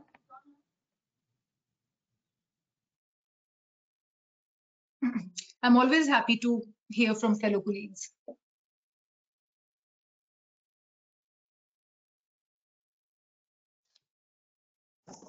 Thank you very much, ma'am, for your interesting lecture. It was very wonderful session. You always make us very promising. Yes, we also smile this big after your expert sessions. Thank you so much, ma'am, for being with us. Thank you for inviting. Thank you for giving me this chance. Thank you. So much, ma'am. Okay, so can I log off now? This conference will now be recorded.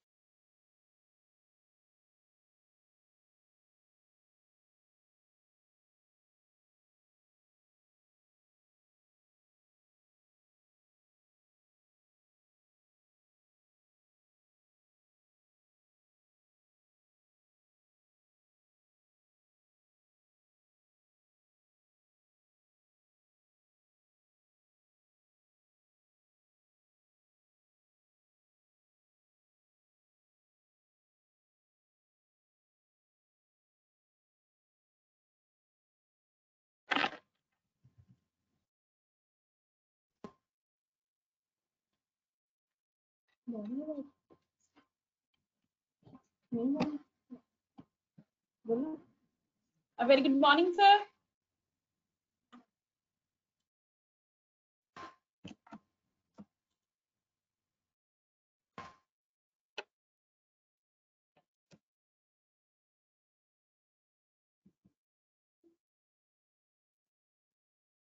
On behalf of the Department of Business Administration, I welcome the expert speaker of the session, Dr. Sandeep Singh Gill, Professor and Head, Electronics and Communication Engineering Department, NITTTR, Chandigarh. Now I would request Jaspreet Kaur to kindly introduce the expert speaker of this session. Jaspreet, please.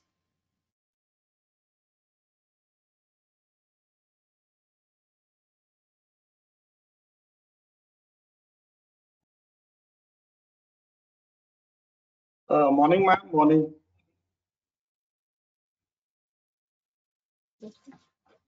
Good morning, Dr. Sandeep Singh Gill. I Jaspreet on behalf of Department of Business Administration, GNDEC Ludhiana, welcome you to this 2-week FDP program sponsored by AICTE New Delhi, AICTE. Now, I would like to introduce our expert speaker, Dr. Sandeep Singh Gill. Dr. Sandeep Singh Gill has been working as Professor Head ECE NITTTR Chandigarh since 27 March 2019. He has PhD in Electronics and Communication Engineering from NIT Hamirpur, MTech ECE from GNDEC Ludhiana, MBA from PAU Ludhiana, BE and EC Honours from Punjabi University, Chandigarh. Dr. Gill has 22 years in experience from teaching, 4 years in industry, positions like Dean Administration and Dean Academic, Professor and Head ECE Department, Guru Nanak Dev Engineering College, Ludhiana, and Senior Executive, Wipro Limited. His areas of specializations are VLCSI, CAD, soft computing techniques, engineering management, educational institution brandings. He has 115 master dissertations, 3 completed PhD dissertations, and 5 pursuing. Dr. Gill has 3 publications in national journals, 57 publications in international journals. He has been presented in conferences and seminars 115 times. He has technical proceedings 4, and he has 5 books and books chapters. 4 projects has been carried out by Dr. Gill, and 1 patent is applied for. Welcome you here, son. Over to you now. Thank you, Jaspreet, and thank you, Dr. Navdeep, for inviting me over for the FDP so that I get opportunity to interact with all of you. Today, we should talk about a topic which is slightly different from our normal teaching learning issues which we talk about. As we all know, we are from different institutes. I suppose some of you would be from government institutes, some of you from private institutes, others from universities also. So each institute has a different scenario in which they are operating. However, one common link which is there, whether it is an IIT, it is a state college, it is a private college, it is a private university, a state university. One common link which is there is that we are facing issues regarding resources, and we are all facing issues regarding enrollments. So whom do we teach if we don't get the right kind of people in our institute? How do we give them the right learning experience? How do we enhance their learning experience? For all that, one thing which has become very, very essential is that we need to brand our institutions. So without branding an institution, number of institutions have increased drastically. Every nook and corner, we have a professional institute, we have central universities, we have state universities, we have private universities. Everybody is basically fighting for the same cake, the same number of students available. How do we ensure that we get the right kind of students for our institute so that we can enhance the learning experience? That is what we will be talking about today. So before we start with that, first of all, we should be very clear about the functions of higher education. What does higher education actually do? What is it all about? First thing which we look at when we talk of higher education is that it is there to generate, produce, and transmit new knowledge.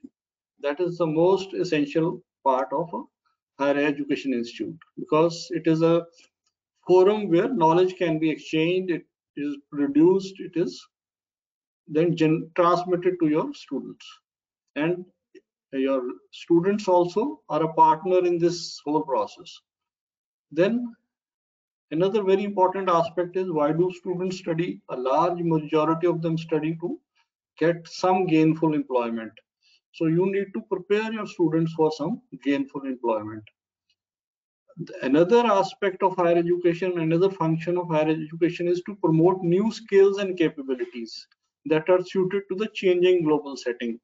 If you are not able to innovate, not able to start new courses, not able to modify your curricula so that the latest global changes are included in your curricula, in your courses, you are not able to impart new skills and capabilities, then you are going to lose out in this competitive educational field.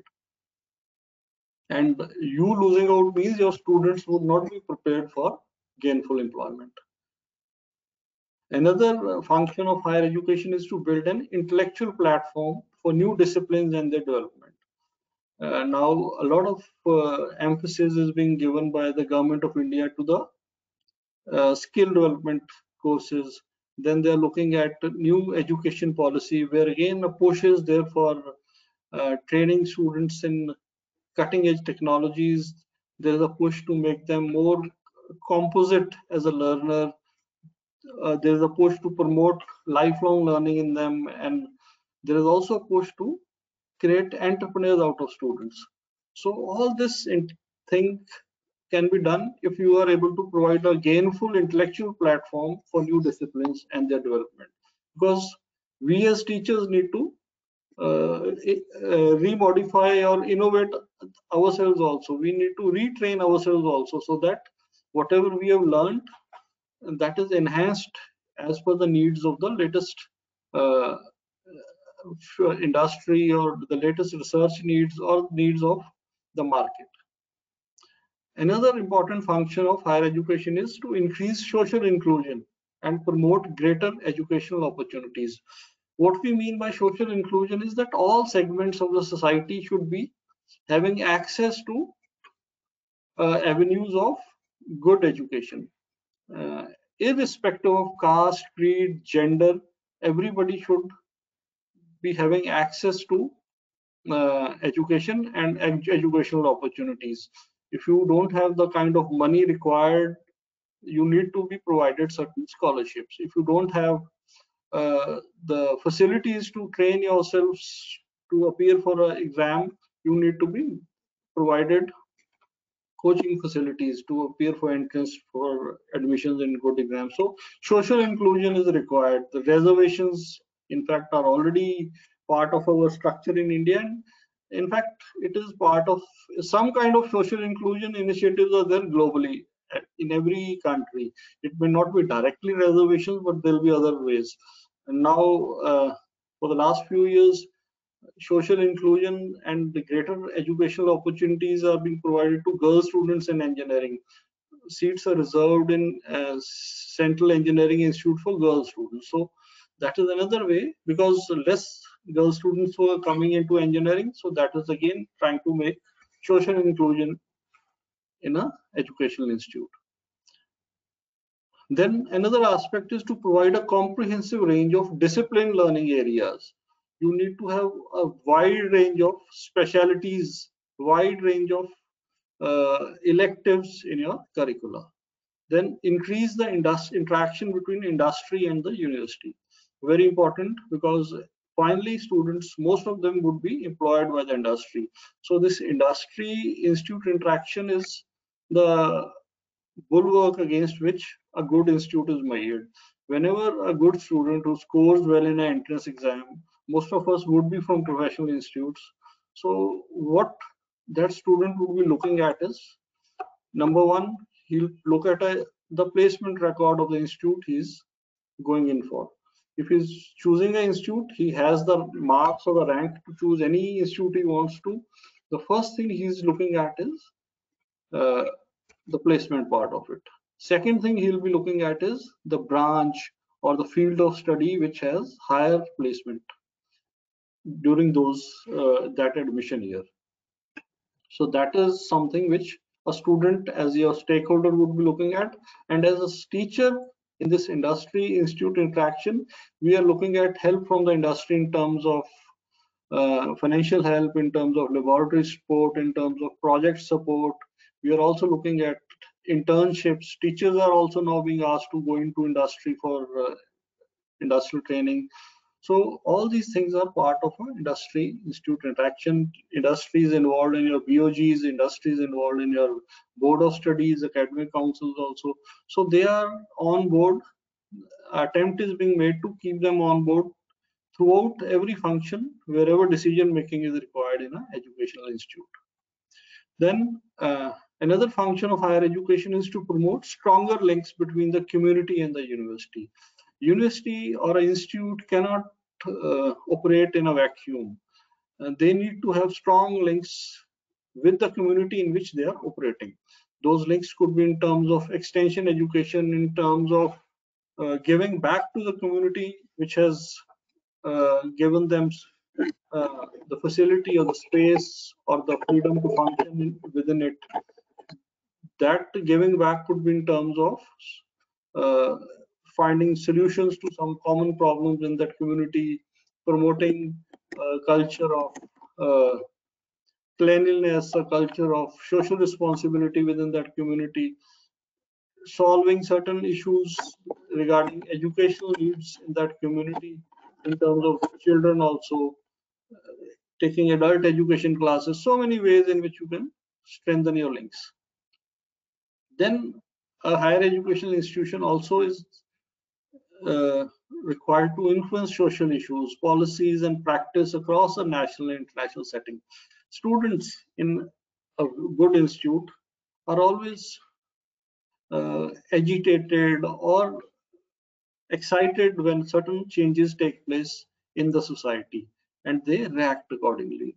And if that reaction, that discussion stays within limits of law and order and a healthy kind of a setting, it is always considered to be very good, because the vision, the horizon of a student, his thinking, all those things, they expand once they are interacting with the society as a whole, and once they are giving their opinion or taking part or trying to influence social issues.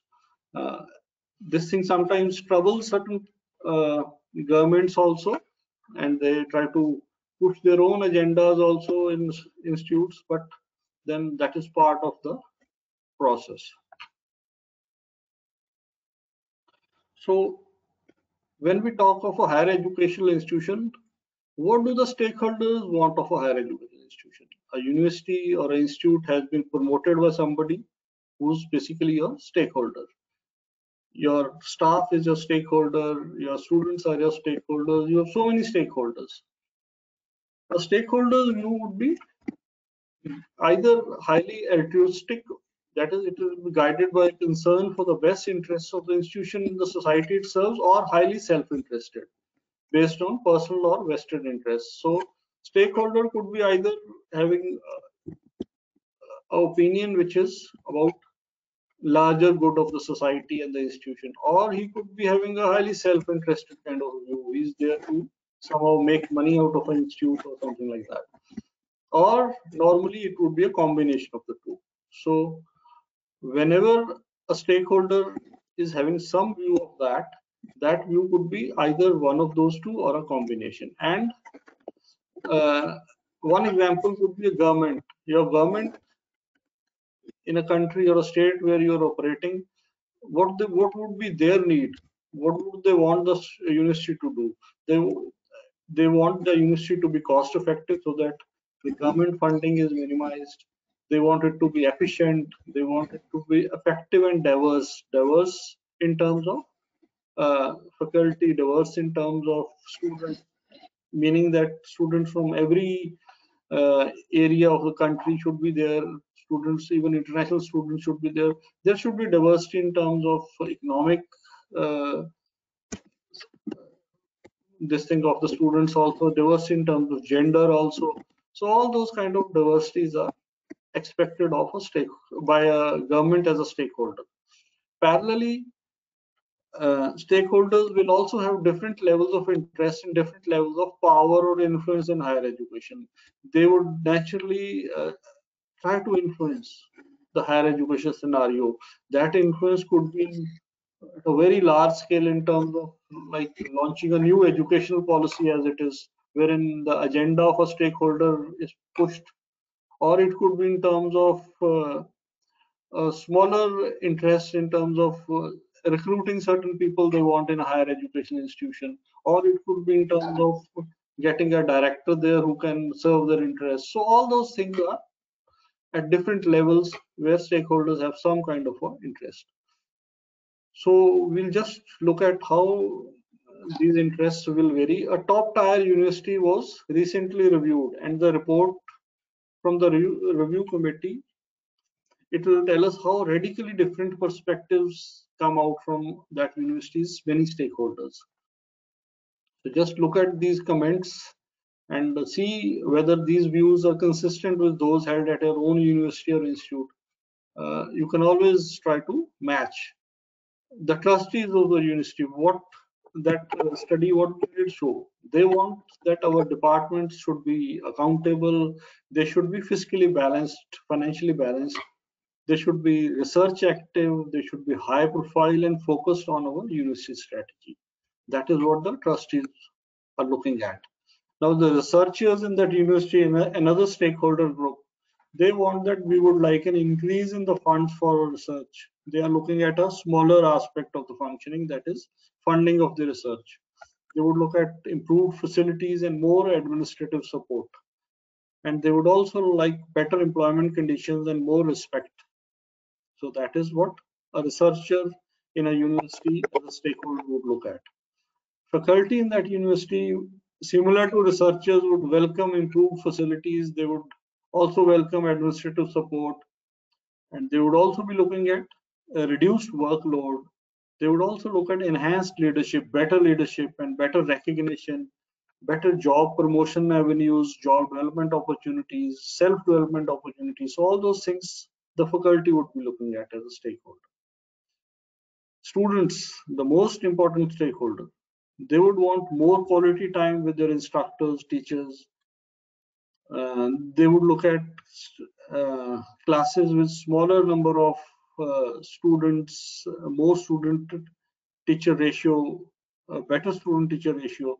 So they are also looking at reducing the number of classes also. They are looking at paying a lot, but facilities not matching to that. That is a concern they have. They say we pay a lot to study here, but facilities are outdated and don't meet our needs. So all these things are the concern of a student as a stakeholder.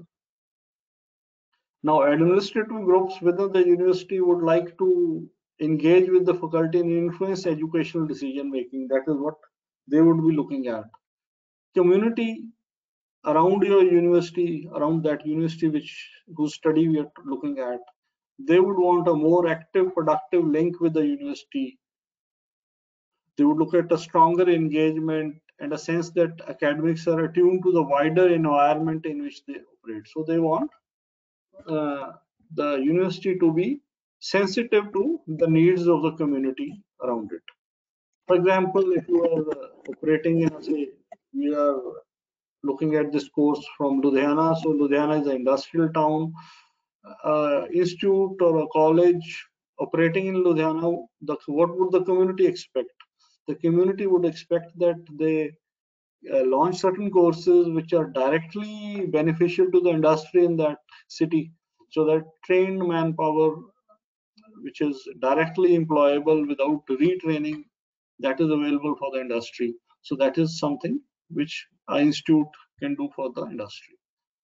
Then research partners, what they would be looking at is that the university should be entrepreneurial, responsive to emerging opportunities.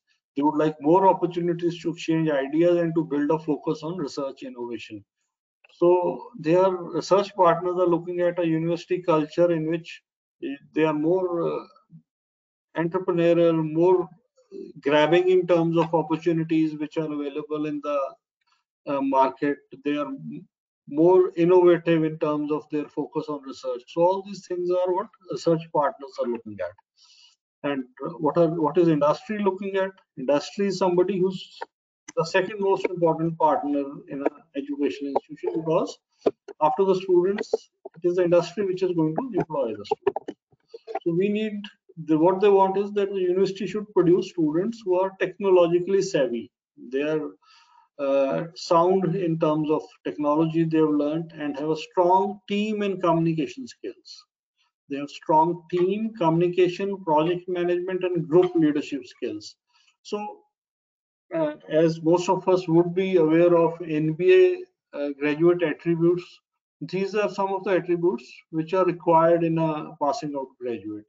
So industry, besides the technology part, which is the basic skill which the student should have, is also looking at a complete personality. A person should have good communication skills. He should be able to work in a team. He should be able to have some exposure to project management, and he should be able to lead a group.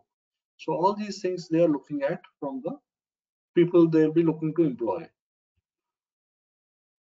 So what does this mean for university culture? What all this means for university culture is that cultures are developed through an agency of many contributors. So stakeholders can have enormous sway with respect to how funds are allocated, where resources will be put, and who will receive sponsorship for which in turn affects the perception and determination of university priorities and values. So these are all elements of culture. What we can look at is that whenever you are looking at the culture of the university, it should be such that you can pull in sponsorships, you can pull in resources, you can pull in funding, you can pull in these things. How do you pull in all these things? If you are perceived to be of a particular standard or a level by the people you are interacting with. So all these things are important for a university. Higher education leaders also need to be aware of their stakeholders' expectations. So expectations we did in the previous slides. So we should, whosoever is leading that institute, we as a faculty member could be those, our director could be there, our BOG could be another. They should be aware what the expectations are of all the stakeholders. And they should also ensure that those expectations are achievable. If their expectations are conflicting, it can lead to strong dissonance. For example, our BOG would look at less funding, more cost cutting, whereas your researchers or faculty, your students will be looking at more facilities. So a balance has to be found by a educational leader. So agreeable solution needs to be negotiated with all the different stakeholders and a mutually acceptable solution found. Now, all this is possible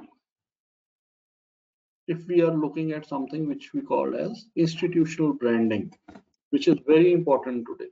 A faceless institute with no culture, no focus is not likely to succeed in this competitive world. In any case, with the new education policy focusing on so many quality initiatives which our institute might have to take now, this thing becomes more and more important. So we'll, in this presentation, as we move forward, we'll be looking at what role branding plays in higher education. Now, what is a brand? Brand, as you all know, is a name, a term, a sign, a symbol, or a design, or a combination of all this, which is intended to identify the goods and services of one seller or a group of sellers and to differentiate them from those of the competition. So this is a standard definition of a brand, and this definition can also be applied to an educational institution. When a student say tops JEE Advanced, he has choice of all the IITs, all the institutes in the country which are admitting students to that test. How does he decide I want this branch in this institute? That is the perception he has of that institute. And that perception, how does it come about? It is the strength of the brand of the institute, which will pull him. Why do the first 50, 60 students all go JEE Advanced, they join IIT Bombay Computer Science? Because that is a perception which has been built by that branch in the IIT Bombay scenario, which will pull the best students there. Why do all the top 49 students in AIMS Delhi, why they all of them need students, they go to AIMS Delhi? Because AIMS Delhi has the brand pull, which will get the best students for them.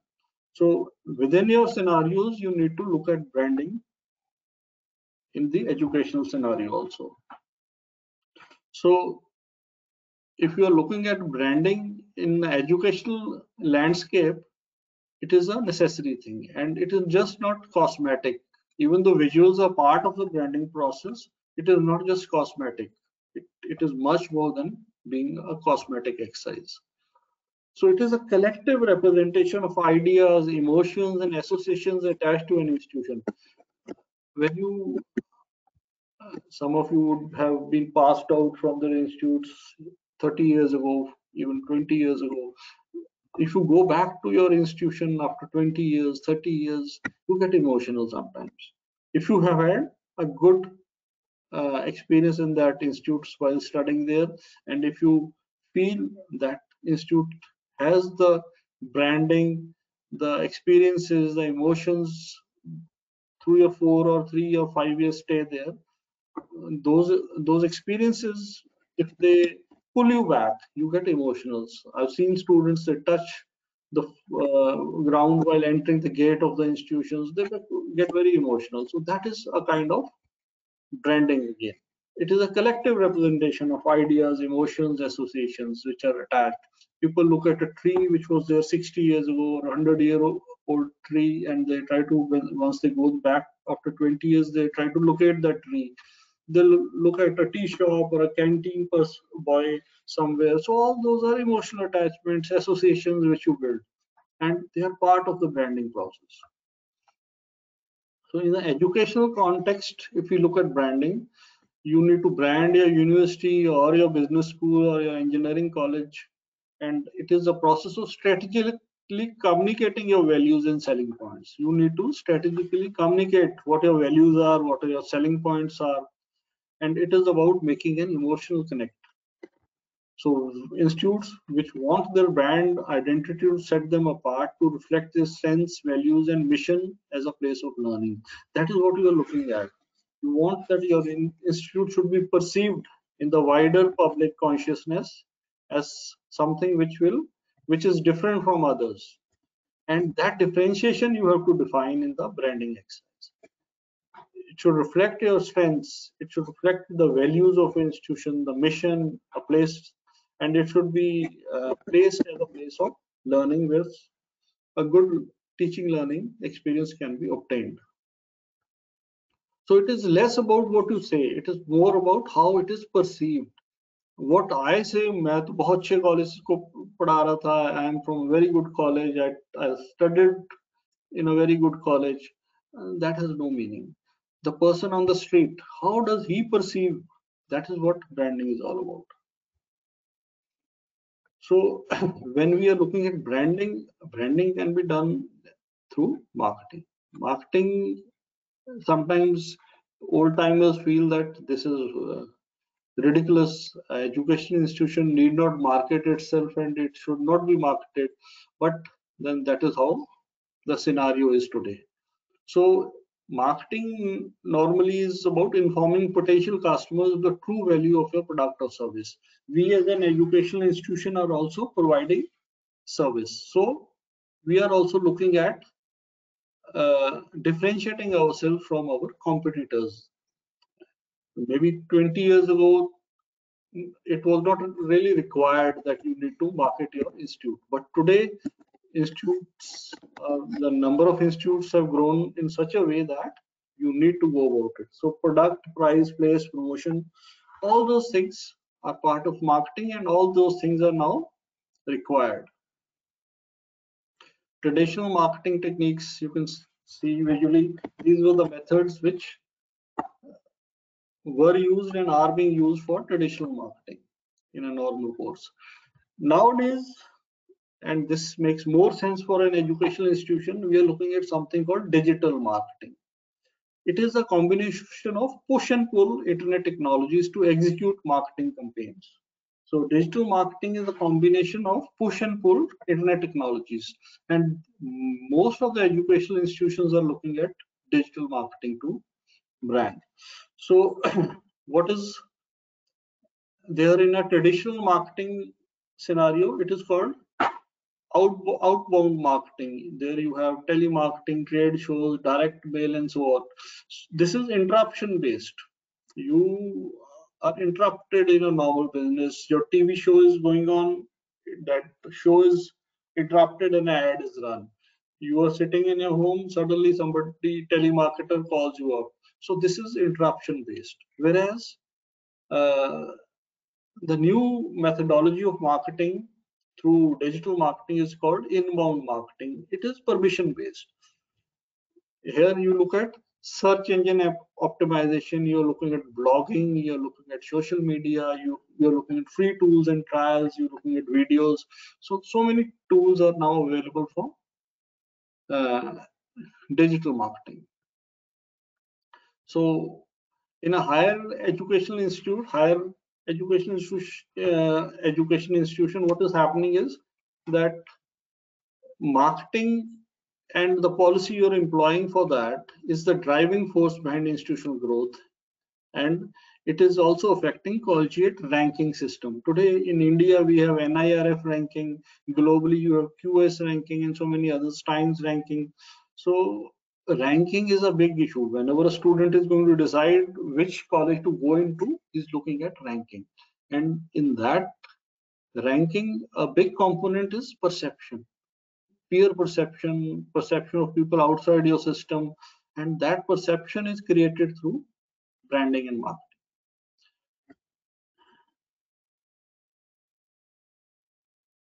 So why do we need to go in for branding and marketing in higher educational institutions? One of the reasons is that government support is reducing.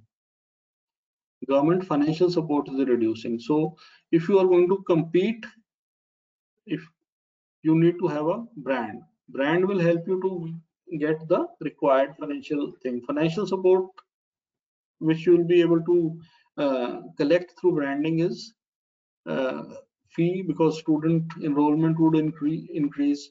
Parallelly, you would also be looking at online courses, online learning, so many other avenues of teaching learning wherein you can look at more financial revenue generations. Then you are, if you are an institute with a good perception, you will get more industry support in terms of finances or equipment. You will get more support from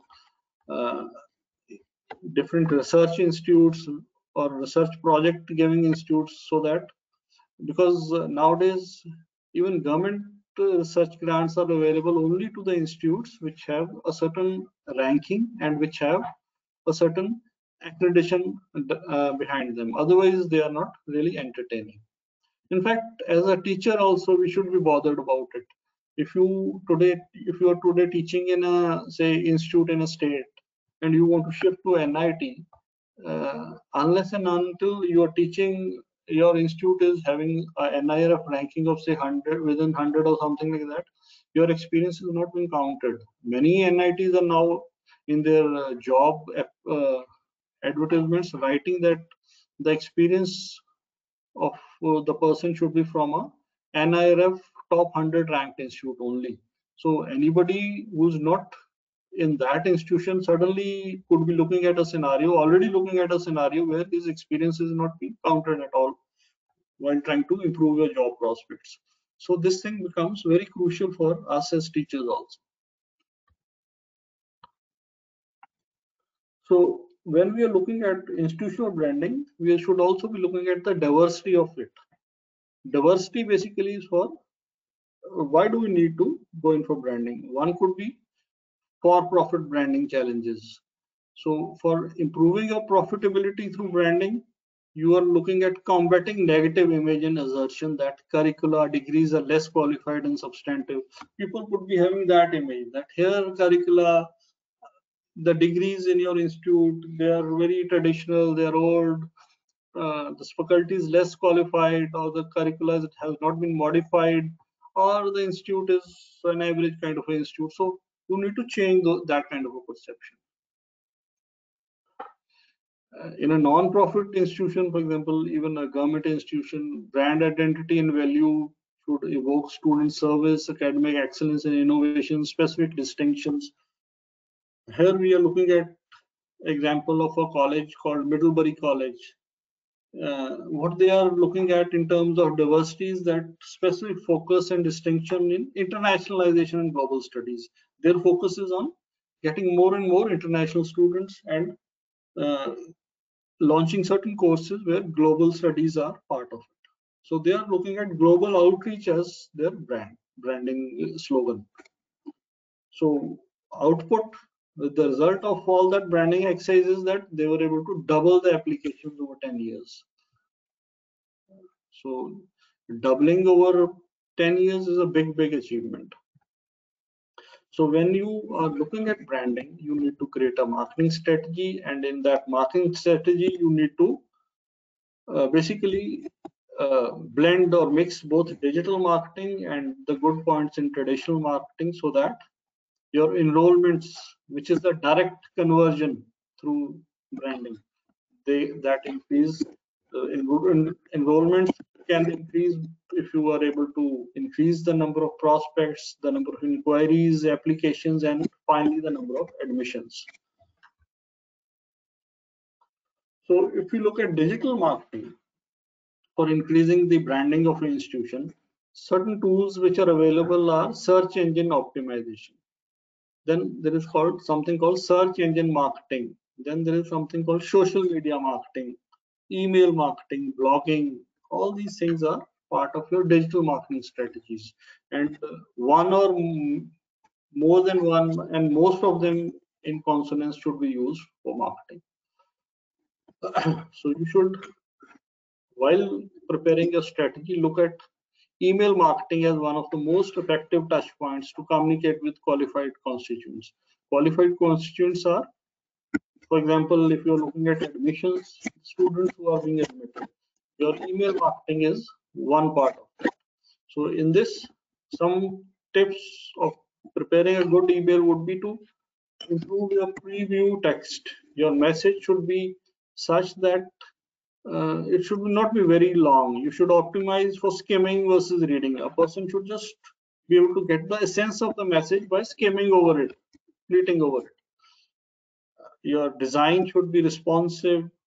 You should send the message at the right time.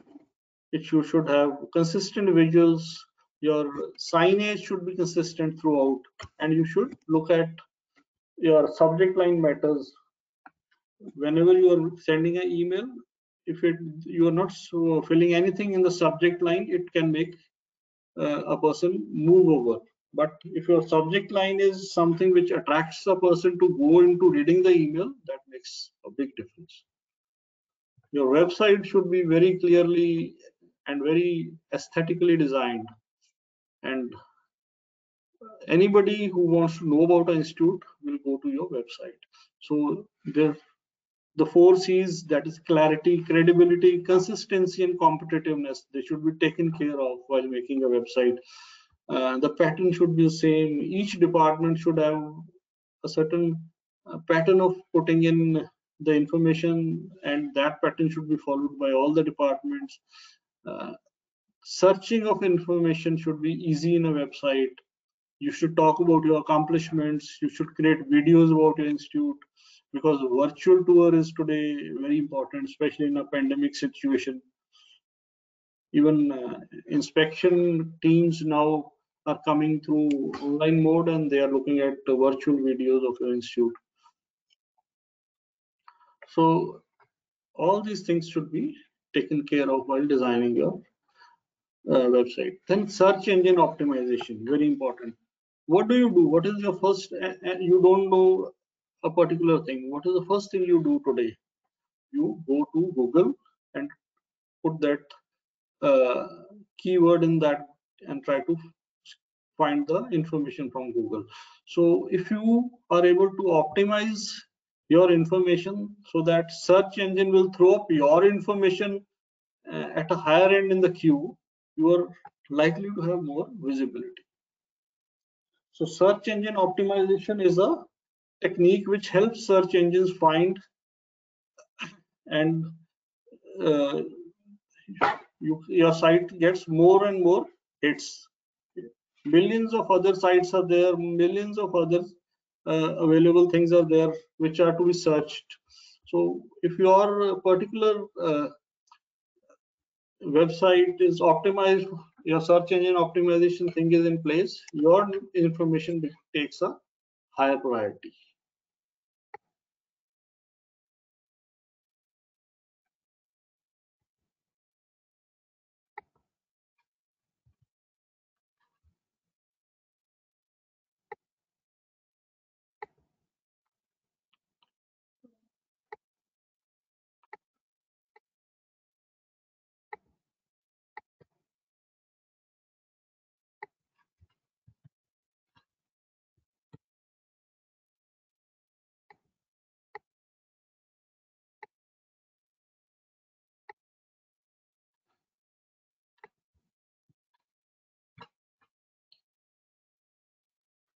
So what are the benefits of search engine optimization? You get optimized search results.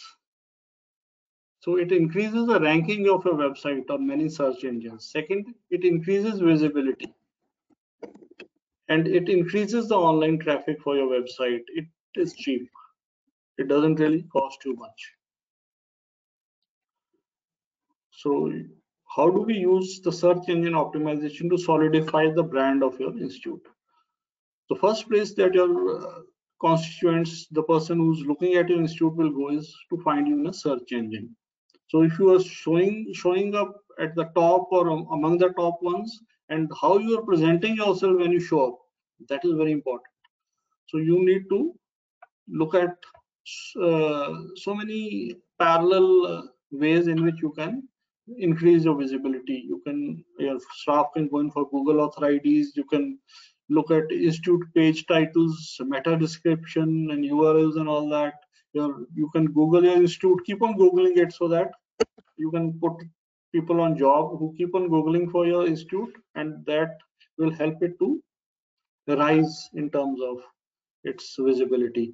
You should have people blogging for your institute. You should have people who optimize your website for key terms, and you should ensure that your institute and its constituents, they participate in communities and groups, forums, comments, discussions all over in the internet.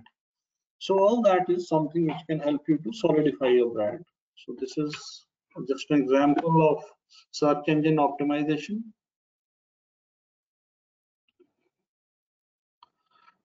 So when we talk of keywords, keywords are used by searchers are not necessarily what we think. So we should be very clear what kind of keywords a person would be using, and you should optimize for those keywords. Many searchers use phrases of 3 words or longer, so that is something you need to calibrate while preparing your SEO campaign. Local search, location specific key phrases are commonly used these days, that is title tags and all that. So you should try to optimize your keyword page. You should also optimize the site for keywords. Then social media. What are the benefits of social media? First, it is low cost. Use social media to create and distribute articles, videos, audios, and it takes very little as compared to what it will cost to appear in print or press or radio or TV. Very cost effective way of disseminating or promoting yourself and your institute. There's unlimited access, simplicity, global reach, flexibility, measurability. So all those things are part of your social media campaign and benefits you get out of it. So you should try to, as an institute, embrace social media at every opportunity. Social media is no longer a specialized channel or a niche. It is part of our lives. Personally, we use social media the most, but for our institute also, we should ensure presence of the institute on social media. You should get into conversations. You should try to get involved with hashtags, parallel communications. Facebook imagery can be helpful. You should listen and keep on using it for the good of the institution. Don't stop. Facebook is one of the largest social media sites, and Twitter is another social media site which is very frequently used, and it is on top of the charts in a way today. You can create a Twitter profile. You can look at building a following for yourself, your institute, and you should try to promote whatever is good which is happening. Tweet about events in the institute. A cultural fest happened, a big personality gave a lecture. All those things should be promoted through Twitter. YouTube, another way in which you can increase the presence of your institute and create a kind of awareness, create a kind of image for your institute. That is by putting so many things on YouTube also. Flickr, photo streaming site, it can be used in a very nice way to focus on special events sponsored by your college or held on your campus. So this is how you can use Flickr. Search for your institution name in Flickr, create a Flickr group, discover photos for your next publications, launch contests on it, invite users to post their shots about your institution. So all these things help. LinkedIn, most effective social media platform for business to business networking or professional networking. So that should be used. You can create a solid institute profile there, join several groups and become involved, connect with specialist employers, ask and answer questions, give and ask for recommendations, put in any research your institute does on that, put in any event you organized, any patent your staff has applied for. So many things you can do there. These are all social networking platforms which can be used. So social media is about so many things, and you can just in a way kind of revise whatever we've gone through in this single slide.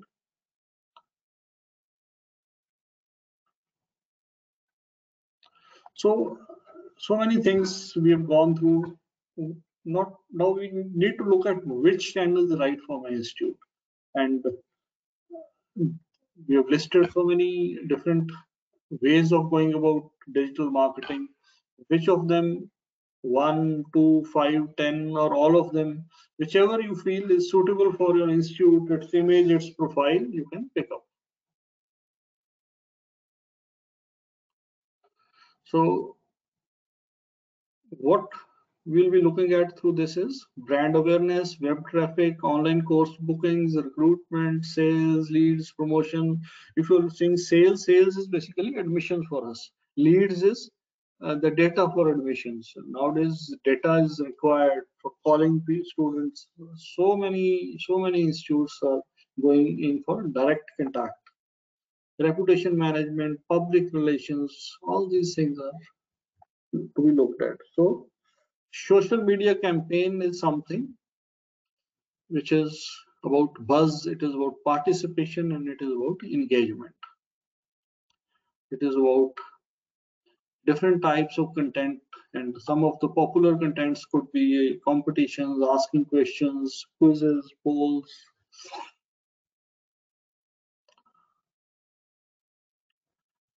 Now, diversity of institutional branding is another thing which we need to look at.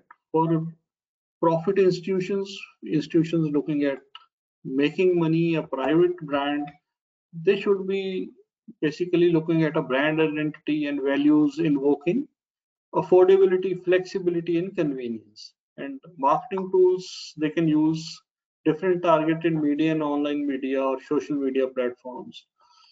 So for example, we have a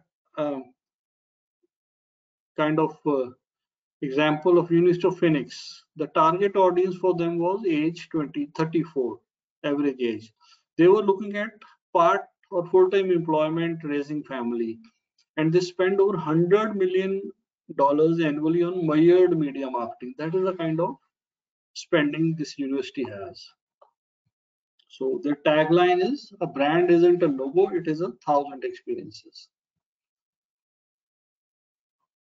So role of social media is something which will help people to be pulled into your colleges, your universities, and they'll be looking at constant connectivity, and it will help us to reach our prospective students wherever they are situated.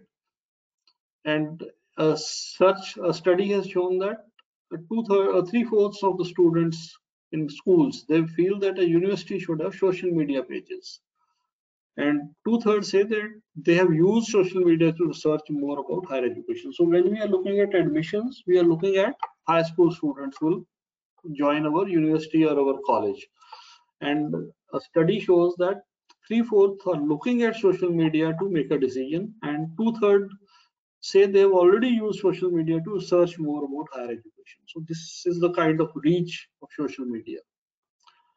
And the best practices while using social media: be interactive with followers.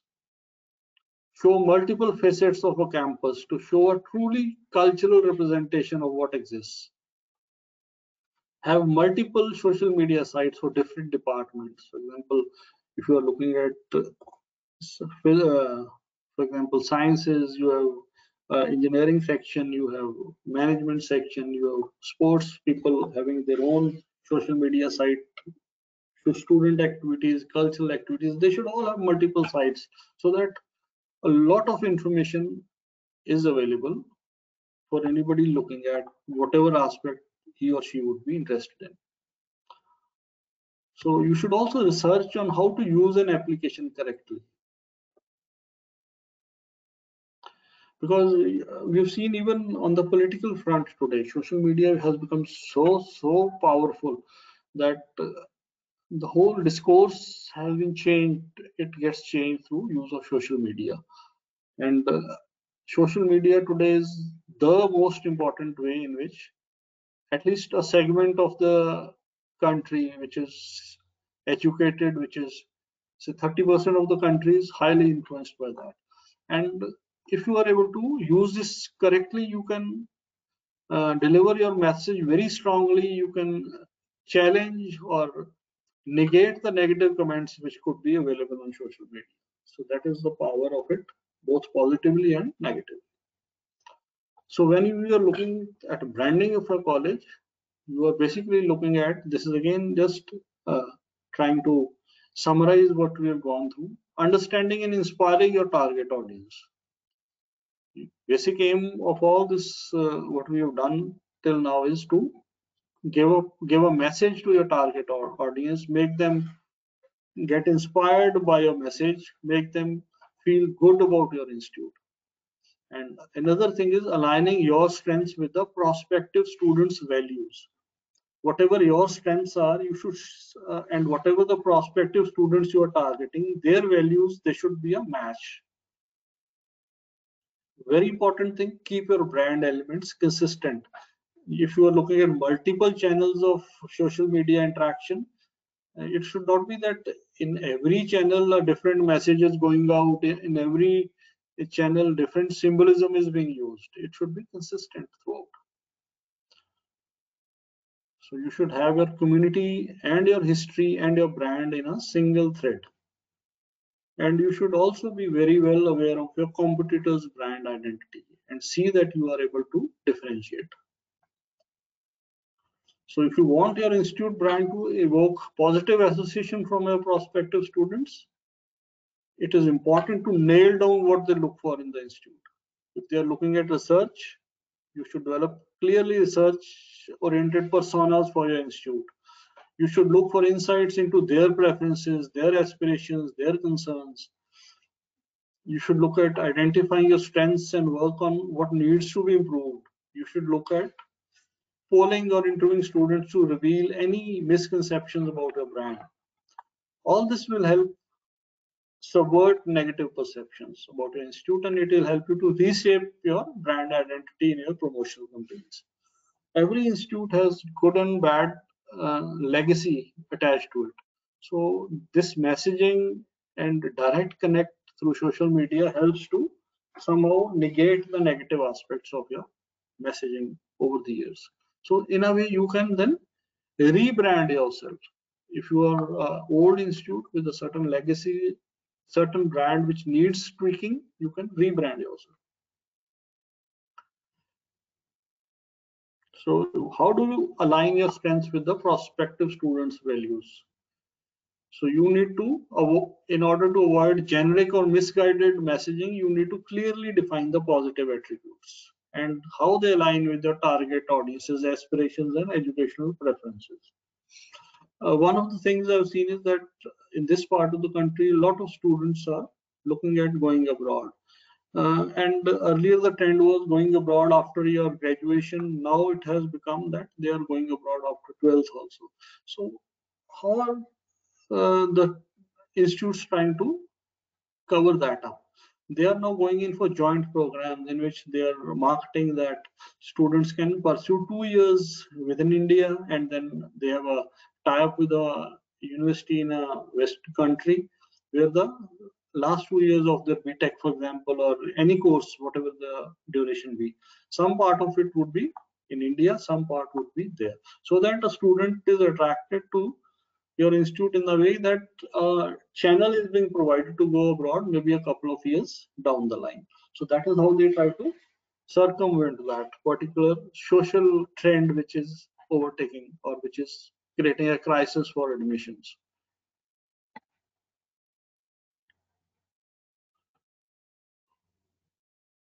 So done that, aligning your strengths with prospective students' values, very important. Keeping your brand elements consistent, very important. Consistent representations of brand. There should be no discrepancies in logo color, single color throughout. No discrepancies in language, single language throughout. Inconsistent placement of logo elements should be avoided. So all these things are to be taken care of.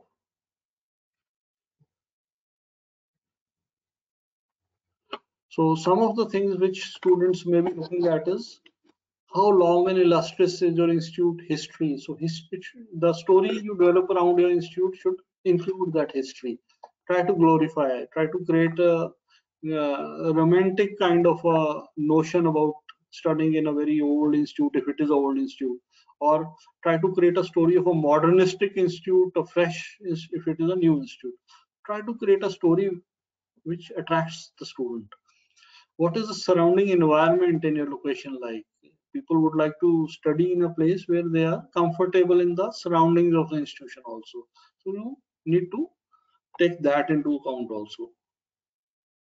For example, this is an image from the promotion of a institute which is called Lakefield College, and a huge part of their brand identity is that that institute is located in beautiful natural surroundings. So they are marketing that like anything. They are looking at images, color scheme, logo design to invoke or evoke the location's natural beauty, and it gives you a kind of image of a healthy, vital kind of a scenario, adventurous life, and students and parents have that kind of image once they look at their promotional stuff.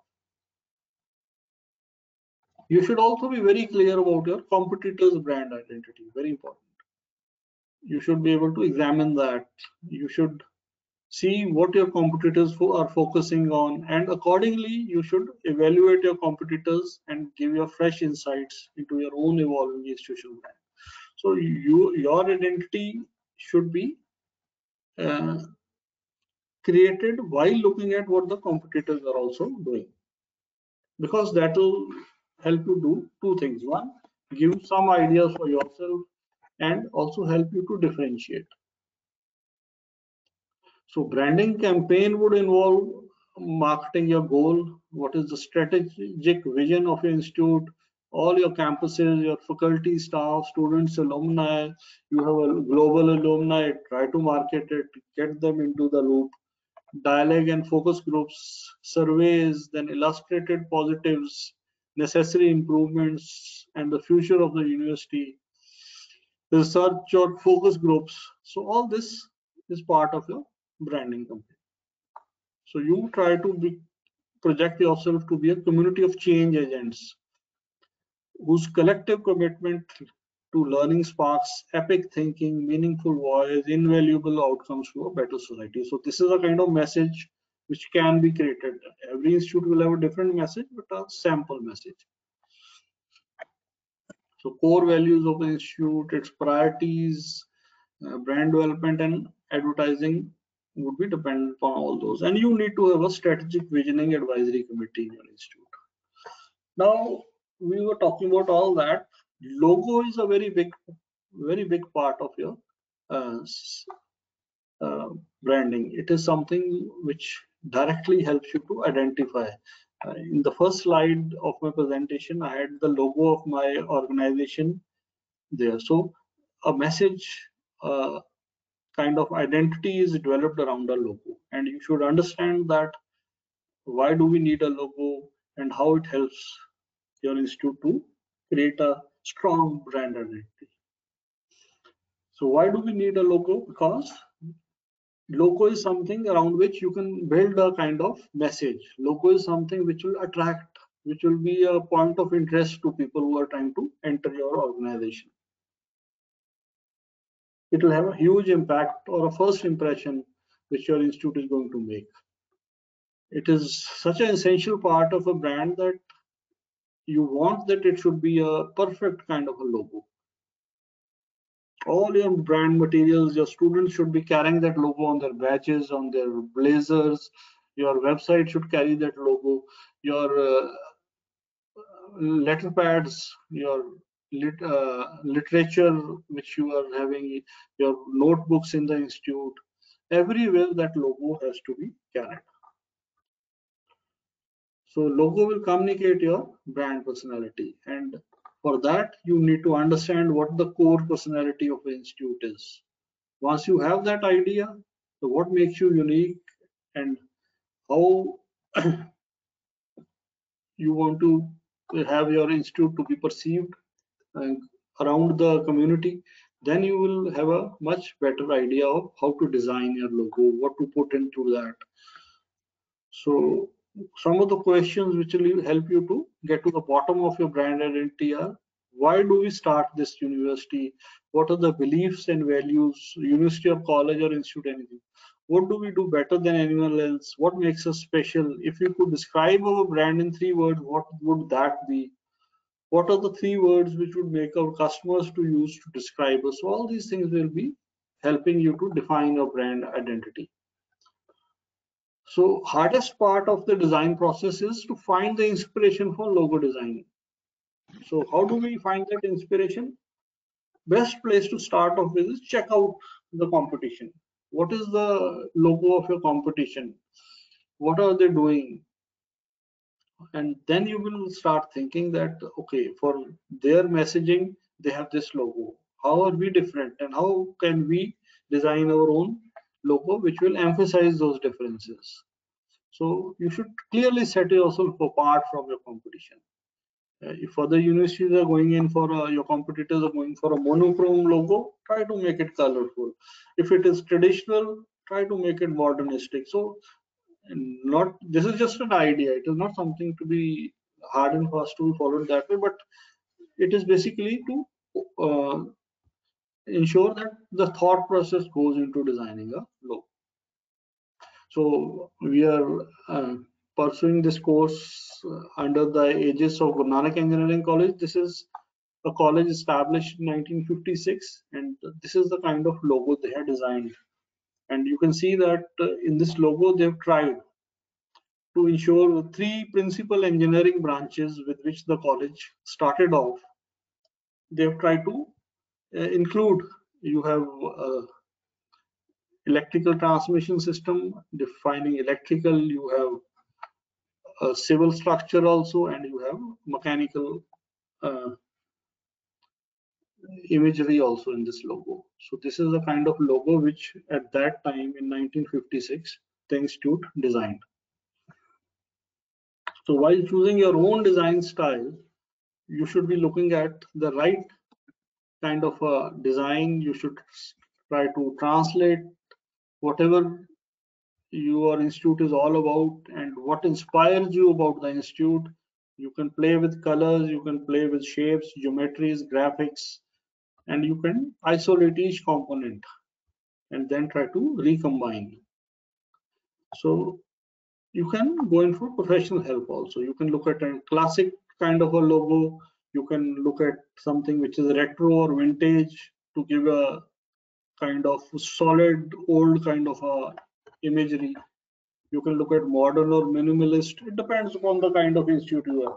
If you go to an institute, for example, if you say try to compare two very good institutes in India, IIM Bangalore and IIM Calcutta. IIM Bangalore is very orderly, very disciplined, a kind of institute which is very straight jacket. Even the lawns, the trees would be very well manicured, everything spick and span. That is the kind of imagery they are giving, and that is part of their branding. If you go to IIM Calcutta, it is disruptive, it is more less disciplined, it is more in terms of having different thought processes moving around here and there. Even the lawns would not be so manicured. So that gives a different kind of imagery. Not to say that one is good or bad, both are great, but that is how those institutes, their thoughts, their processes are placed. You go to Jawaharlal Nehru University, 100 names may be given to that university by interested lobbies, but that is a university where free thinking is there and people express themselves in whatever way, and out of all that expression and freedom in thinking, the best of brains, the best of ISs, the best of authors in India, best of ambassadors in India, they come out of those environments. So this is a kind of logo. You can have different kinds of styles of making a logo.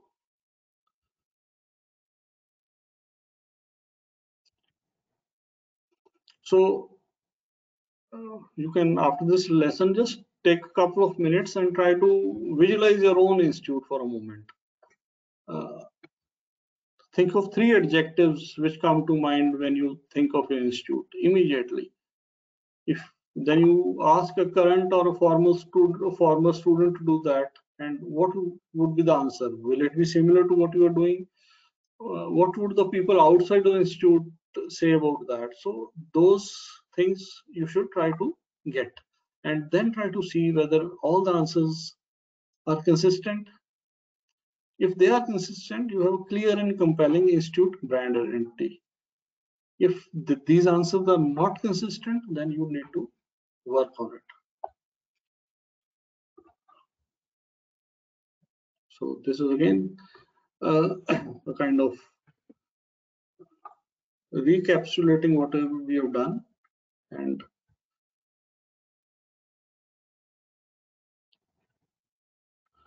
I think at the end of this lecture,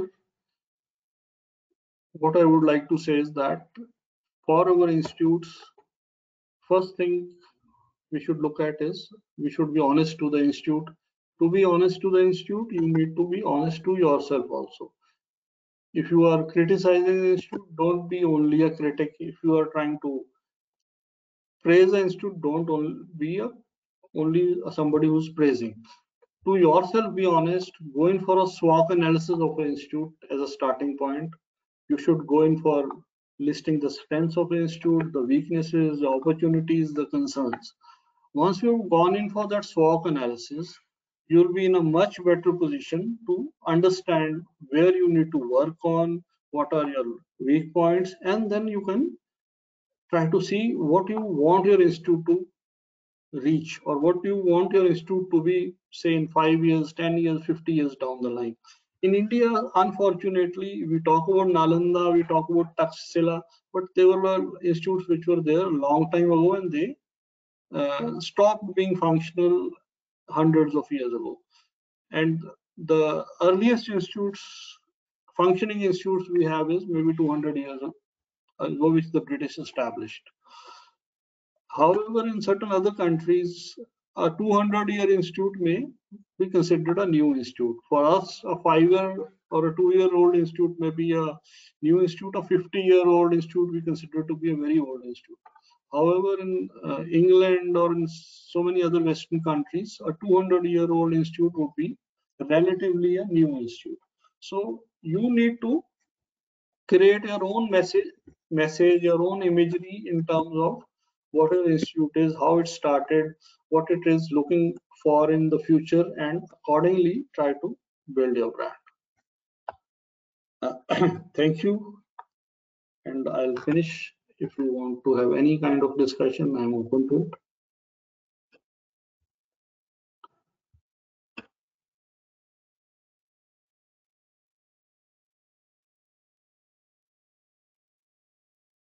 Thank you, sir. Any question?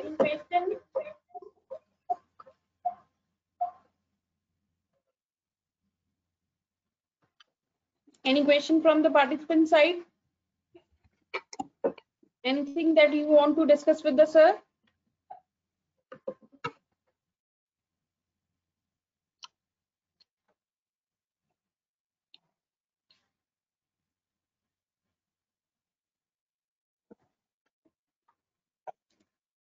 As sir nicely quoted the University of Phoenix example, what is their tagline? They said brand is not a logo, it's 1,000 experiences. And in today's scenarios, we must have to work for the branding of the institution. We have to opt various accreditations like NACTE, NBA, NERF ranking. That makes us differentiate from the other institutions. Thank you so much, sir, for your lecture is very much informative. Thanks for being as an expert speaker of this faculty development program, sir. Thanks a lot, sir. Thank you, ma'am, for giving me the opportunity to interact, and best of luck for the other sessions. Thank you. Thank you, sir. Thanks a lot, sir.